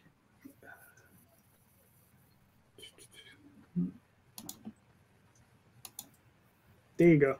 You know, I was quoted a long time ago by a toy company to make one figure. They wanted to charge me like $20,000 to make a prototype. No, well, you can see right there what the prices are for a chibi and a 4-inch, right? Mm-hmm. So, for the 4-inch figure, I don't know if you can do it any bigger on there. No, it's not giving me an option. So I'll read it off to you. For a 4-inch figure, right? 2,000 pieces, which is the middle line on the figure. 2,000 pieces is $2,100, right? I got a quote after that for a 6-inch figure, which the 6-inch was going to be just a little bit more than $23,000. So that didn't include the shipping, but the packaging for a simple blister card, she said, was only going to be another $400 on top of that for the 2,000 figures, right? Mm-hmm. So you see how much it is for the mold charge. The mold charge alone was going to be almost $5,000. Wow. And to print out a single prototype, it's going to be $462. So when I put out the 6-inch figure of them, I'm going to be running a campaign for at least $31,000 for just one single figure, right? To cover shipping, cover incidentals, and hopefully covers Kickstarter fees. Mm-hmm. And this is the figure you're producing? That's the 6-inch figure, dude. Right? No, that's an earlier one because we blew up on the shield. I don't know if there's a picture there with the bigger shield at all. Hold on. No, so that's our exploded views of them. My thing crapped out. It's all right. Anyway, don't worry about it. So then look at the chibi though. So then the chibi figure, again, 2,000 units. The sample cost, right? So that's not the final cut piece. So that's just the first piece that they send to you. That's $169. The mold charge on that is $369, and it's almost $4,000. If that didn't include packaging, and that did not include the shipping charge. So those are just for the pieces. And that chibi is about 2 inches tall. Is it 2 inches? What's up? No, it says 3 inches in height. 3 inches? Okay, I'm sorry. Yeah. So 3 inches. Funny thing is, all right, so 3 inches, a Funko Pop is almost 4, right? Right. And then here I am in Chinatown last week. Not Chinatown, excuse me. I'm in Flushing, Queens. And there's a huge Korean element over there. And I'm in one of the shops, and I see 2-inch chibis. 2-inch chibis going for $10 a pop, and they're eating it up. I don't know anything about the product, but they kept restocking the shelf like it was, Coke. And I'm like, man, they're buying it like nothing, right? Am I selling to the wrong element? Do we not understand it? Are we going into the wrong marketplace, right? Because not only that, you remember the old school gumball machines? Yes. So they've upgraded them. They call them Gash Coin, right? Something. I think I'm pronouncing it right. There you go. Who said it? Okay, so you know what I'm talking about, right? Yeah. These brand new fangled, tchotchke machines, right? And they're putting, 10 coins a pop in there at $1 each. and they got it set up like it's soda machine, stacked 3 on top of each other, 8 feet deep, right? And I'm like, oh my God, they're eating this all up. And where'd you see this? In Flushing. In Flushing? Yeah. Okay. You know the Target Mall that's over there. That's inflow. Yeah. I know. I've been there before. Yeah. So the store is called Teso Life. TESOLIFE. It looks like a CVS pharmacy, right? You go in the place though, and you've got candies, snacks, but then you've got all these manga and anime figures, the statuettes, the maquettes on the back of the wall, like it's the old, cigarette racks behind the counter at CVS, and they're buying their groceries, they're buying their peach flavored soda, right? And they're going into the coin machines and coming out like, okay, that's their Sunday run to pick up milk. And I'm like, these guys, it's ingrained in the everyday experience. We don't have that here. If we had that here, if we had that synergy here, if we had that support or that way to get into not even big box stores, right? But pharmacies, bodegas, smaller chains, right? Chamber of Commerce conglomerates, the way they do, man, we'd be able to survive doing this alone and not having to worry about a day job. Well, unfortunately, that sort of thing takes, time. I know. Yeah, I know. time. Well, it takes more money because that's all. When they talk about skin in the game, that's skin in the game. Skin in the game. Okay, so let's look at that, right? Let's look at that for a second. Well, and a simple chibi, right? It's still going to cost around $5,000. Yeah. Right, for 2,000 pieces. Can I move 2,000 pieces? I don't know. Can I move enough to get my money back? Yeah. I know I can do that. If I'm selling them at $10 a pop, maybe 15, maybe including them in my own mystery boxes, maybe using them in combo deals at conventions, maybe finding ways to do incentives or incentivize people on different Kickstarters. Probably I can move through maybe 60% of it, right? But then because I have this addictive personality, it's not I'm going to live off of that, right? I'm just going to roll that back in to make more product. Right. And I think that's something a lot of us experience. Unfortunately, we don't know how to parcel out our percentages for ourselves to reward ourselves. Right? We just do that. Thank you. Right? But how many of us don't? I know I don't. I know I don't. Everything gets rolled back in. Well, I do buy myself one very inexpensive meal per campaign. That's about it. One very inexpensive meal. You need to step up. I take my wife out to thank her for putting up with my crap for about a month. I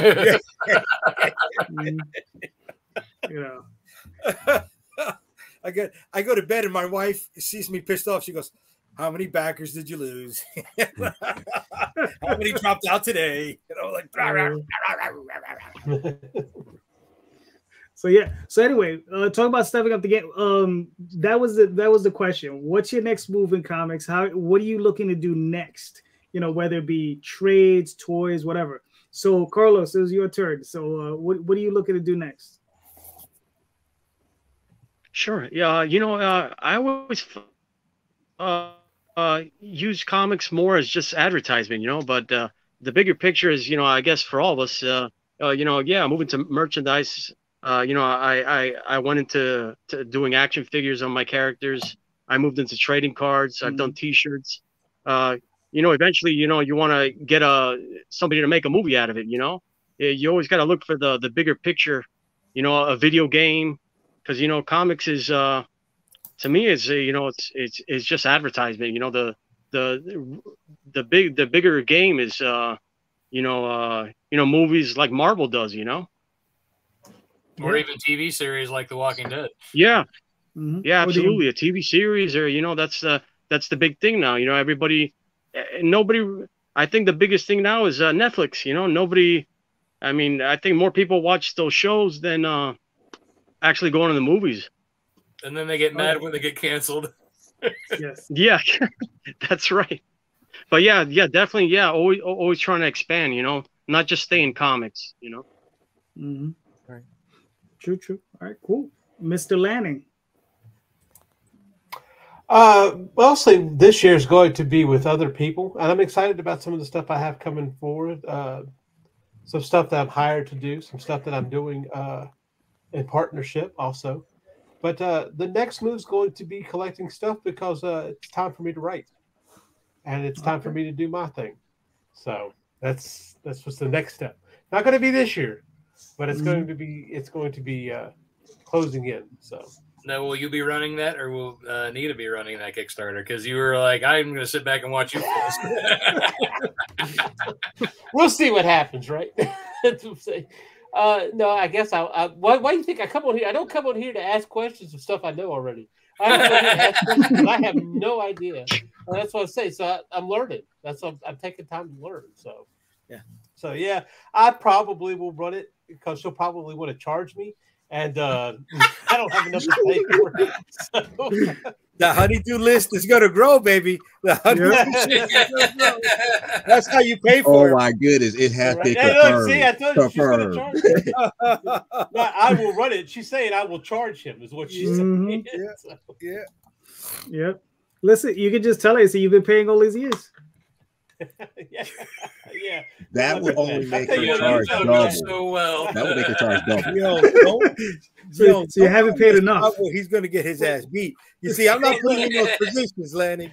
That's wrong that he's doing that, man. You're going to come back around to what was said earlier. Happy wife, happy life. Yeah, I totally live by that. Yeah, man.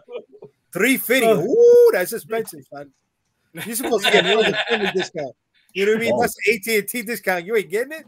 That's it. Tell her you got 14 quarters for her. It's okay. You're lucky. I'm lucky if she gives me the regular price, it doesn't double charge me. So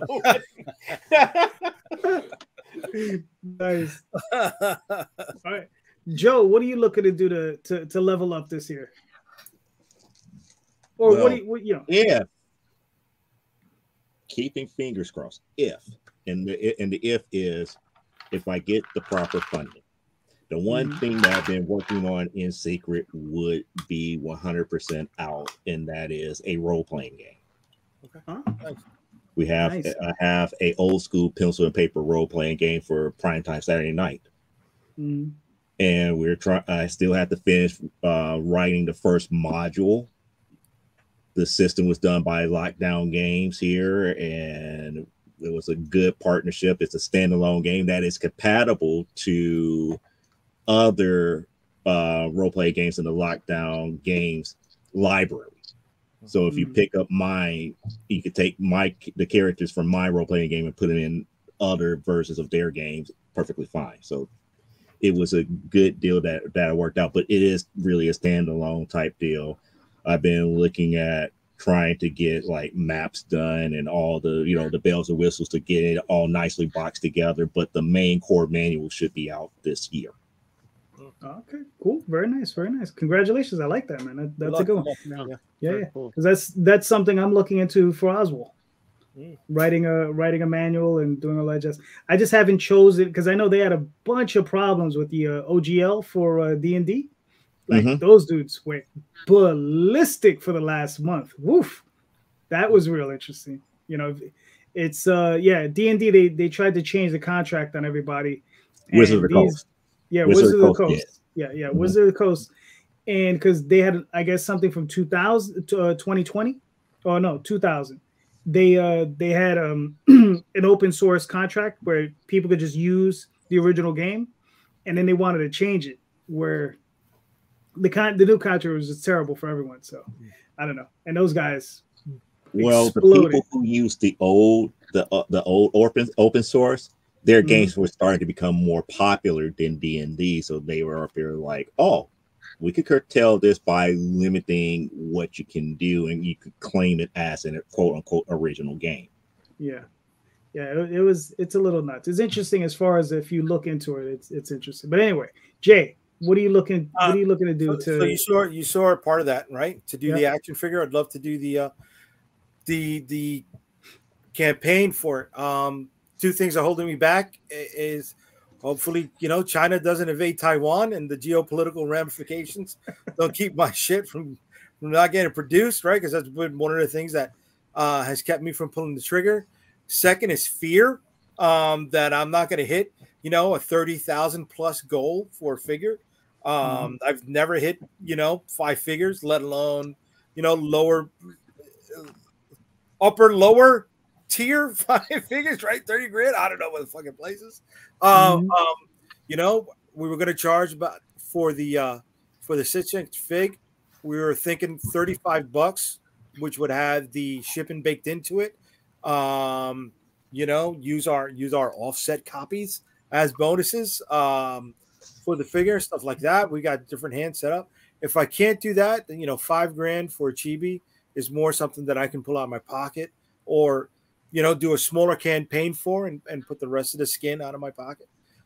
Shit, if the wife is not listening. But prior to the pandemic, I had built up the war chest to run conventions, and the last convention I ran was a 20,000 square foot venue. We had over 175 vendors. I would love to fucking build up the war chest to pull that off again. The pandemic totally derailed that, totally derailed a lot of people's stuff. But that was the level up. That was the fucking level up. And now that venue is an American Ninja training gym.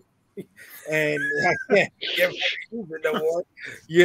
Funny because I'm a big nostalgia guy, and we drove past it last weekend, which would have been the 3-year anniversary of when we did it the last time. And all you see are those, the metal railings and the curved run board, and I'm just like, fuck, man, fuck. Well, listen, Mocha, I applied to get in this year, and of course they turned me down. Really? So yeah, sons of bitches, sons of bitches. But the museum is not up anymore. Where are they holding it? They have a venue. I think it's like on 18th Street and like 9th or 10th Avenue. It's got to be small. No, well, it's 3 floors. So it's like 3 floors, and it's tight. The last, it was like because you know how it is. They charge $4.50 for a table, but they only charge $5 to get in the door to the consumer. Right. So it's cheap to get in. So the place was always packed whenever I got there. But you know how it is. It's all small press stuff. So yeah. No, we charged for the tables. We charged $150 for a 6x8 space, and we were charging $300 for a 10x10 space. We had 175 vendors in the spot, man. That was enough for us to make money on. Everything that came through the door was gravy. Gravy, dude. We had Power Rangers, we had Pokemon voice actors there. Intergenerational geek celebrities that the parents could bring their kids to and make money off of. But nice. It's expensive, Oh, yeah, of course, yeah. Fucking expensive, man. Between me and my partners, we came up with $33,000 to put that show up. Yeah. No, that's definitely a thing. Fucking show, man. It was an awesome fucking show. It was a 3-day show. So I'd love to do that again. I'd love to. All right. Listen, we can talk after the show. Okay. Hey, if you guys ever get one going, I'd love to come as a guest. Where are you? Where are you, Rob? Western Pennsylvania. So it's only a 6-hour drive for me. Dude, we had people from Penn. Yeah. Yeah, Carlos, where you at? Oh, I'm down in Florida, so I think I'm far from you guys. Yeah, but if I was closer, you guys, to hit up some conventions. I think you're closer than I am. That would be awesome. See, that's the thing. I don't think I drive as far as Randy, up or west. But I've done the drive from here, for MegaCon. Orlando's an 18-hour drive. Joe knows I've done the drive from here to Chicago. That's fucking that's a 12-hour drive for me. I've driven to Texas from here from Dallas. That's a 26-hour drive. I've driven to Tennessee. That was a haul also. So, you know, Lanning, you're not far from there. I can do, you know, Nolans cons and shit. The thing is, what is Fan Expo? Don't call it that. Don't call it that. Nolans. No, you don't call it Nolans. that. You want to point yourself out as a tourist, call it Nolans. Go right ahead. Yeah, I see. I get it. That's the same way with New York. So I understand. I respect that, baby. So C, how do you pronounce it? New Orleans. Okay. Oh, okay. You get you enunciate. Yeah, I hear you. New Orleans. New Orleans. It is 2 words. L-E-N-Z. New Orleans. Yeah. New Orleans, not New Orleans. No, you got New Orleans. No, you only do New Orleans if it's in a song. It's like if you're Louis Armstrong, it's like, you know, what's it like to miss New Orleans? You only do that in a song. But New Orleans is usually New Orleans. All right, Rob, I wanted to ask you, what's the production time on the plush? So from the end of the campaign, I'm guesstimating from what they've told me, I'll probably have them in hand in July. Okay, well, that's cool. Yeah, that's not bad. You know, because I was talking to Tom Hutchison and like, I think they got with his figures that it's been well over a year. Yeah. Oh, he hasn't received the critter figures yet? Nope. No. He's next in line. He's waiting for I think the Purgatory figure to finish. Yeah. Wow. Yeah. And they're a 4-month production time and then shipping. So you think you double that, buddy? Yeah. Double that, because you know what it is. It's Chinese New Year, so it's 2 weeks they're not doing any work. Good for them. Everybody deserves some time off. But the chibis will come in 1, 2, 3 because they're going to be shipped. If I do that, they'd be shipped unboxed, you know, in air freight, and could be here within 2 weeks of a final production date.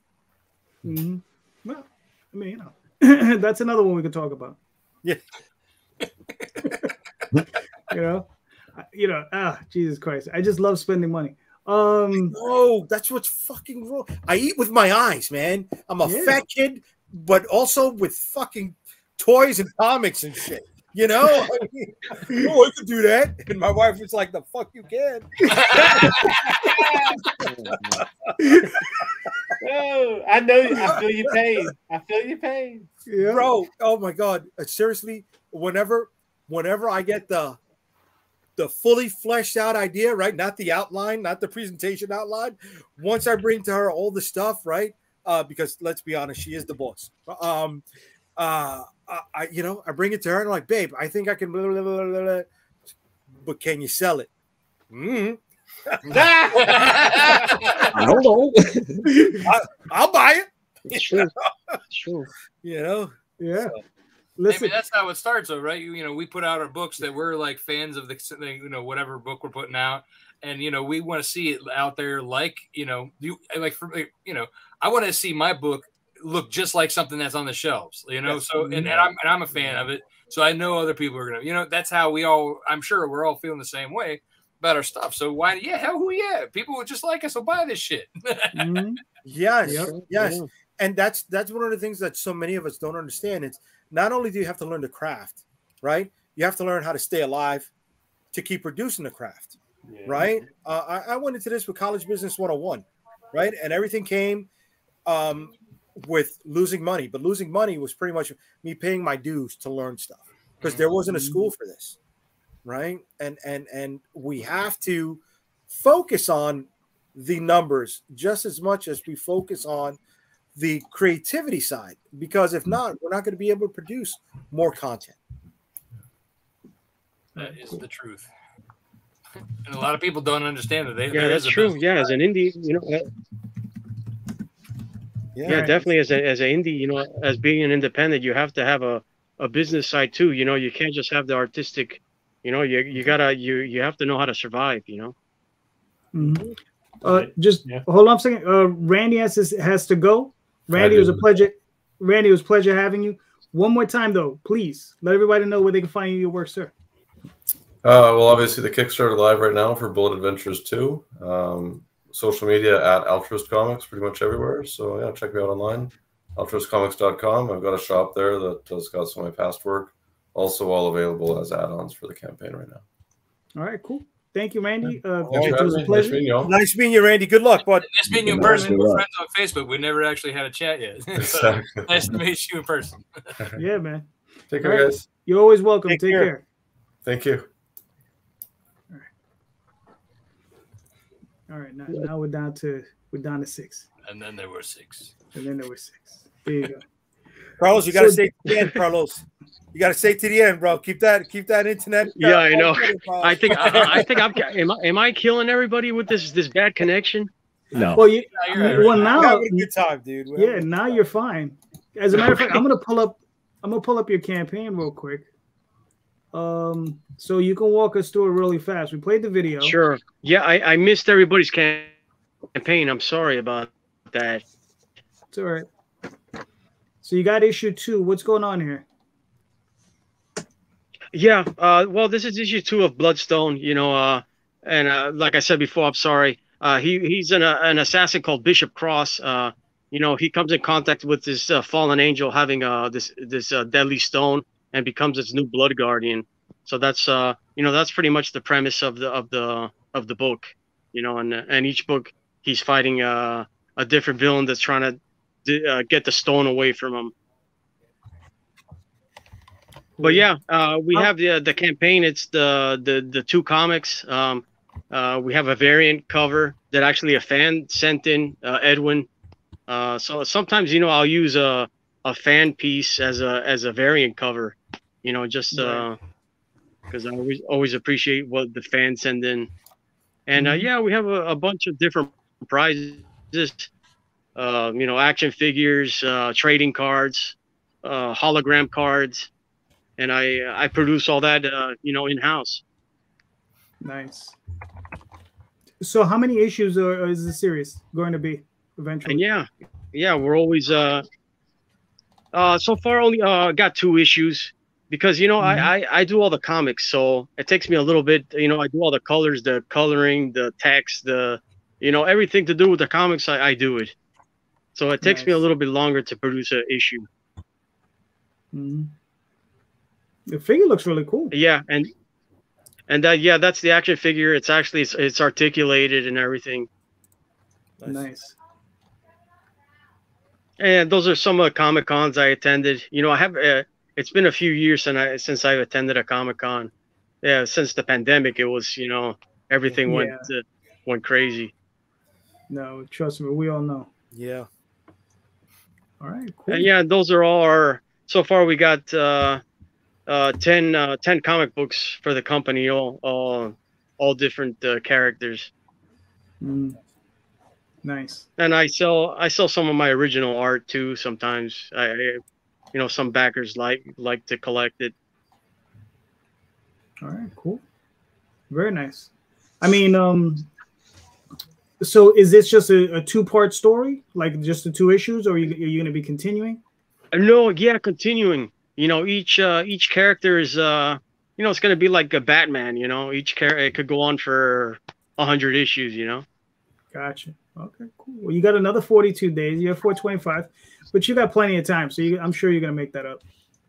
Yeah, I guess I just try to keep advertising on on Twitter and whatever social media you can. No, listen, man, you just got to keep hustling. But I always appreciate anybody that just just hang in there. Listen, exactly. Just keep hustling. That's all it takes. Just got to keep hustling. Ask Rob, who I think I've seen on like 10,000 podcasts at one point. Right, yeah. That's just it. During campaign time, you will see me everywhere, and then afterwards, I disappear for a while. Yeah, exactly. You do, yeah. Charge that battery. Mm-hmm. Because I still, what it takes. Yeah, I remember I got tired. I was like, I would see Rob like 3 shows a day. I was like, yo, I'm tired. Just just even thinking about it. I'm like, yo, that's crazy.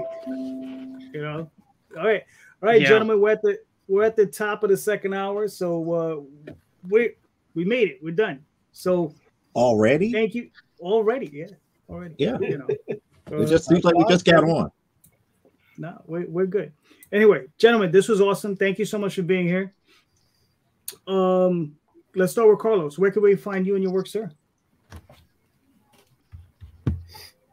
On my website is www.wicked-comics.com. You know, we have everything there, all the comics, the action figures, trading cards, you know, everything I sell there. And but also in Barnes & Nobles, Amazon, Comixology. So I'm pretty much everywhere. Nice. All right, cool. Rob, where can we find you and your work, sir? Yeah, so lonewolfcomics.com is my website. You can find me on Facebook, Twitter, Instagram at Lone Wolf Comics. You can find me personally at Rob Multari on all three of those. If you want to go to the campaign and get yourself a plushie or a comic or two, go to lonewolfcomics.com/plushie, and that'll take you to that very long Kickstarter link that they love to give you. Nice. And it's also in the show notes. All the links to all the various campaigns in the show notes. So you just click on that, take you right to the campaign. Go buy yourself a cool plushie or some cool books, you know. So there you go. Mr. Lanning, where can they find you, sir? As always, you can find me on Linktree /C Michael Lanning. Take you out on my socials, profile, you know, all that nice stuff, drawings and blah blah blah. Also, look for Doghouse on Kickstarter, which is go get notified. It's launching, I think, at the end of February, beginning of March. I did some art on that. And of course, Dispatches from Outside the Box on the IndyComicsNetwork.com every Tuesday at 9 p.m. Eastern, where we scour the corners of geekdom to inspire you to create outside the box. And yes, that includes create comics, JD. So okay, sure. Anyway, what's your next subject? Anyway, we're talking about the circus this week.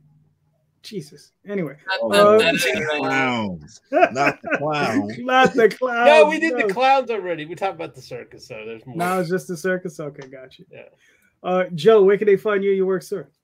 Right there on the screen, that link tree that you see right there. You will find the company website. You will find both YouTube pages, both the gaming one as well as From the Desk of a Small Press Publisher, where I have been working on Primetime Saturday Night over these past couple of weeks, and I still owe people a couple of reviews of some independent work coming soon here. I just haven't sat down and read what I just got in the mail. Kind of sort of like the first 2 volumes of the last Oswald Chronicles that I got, plus issue 5 of Equal Raven. Nice. Hint, hint, nudge, nudge, say no more, say no more. Plus a couple other stuff. Plus a couple other stuff as well.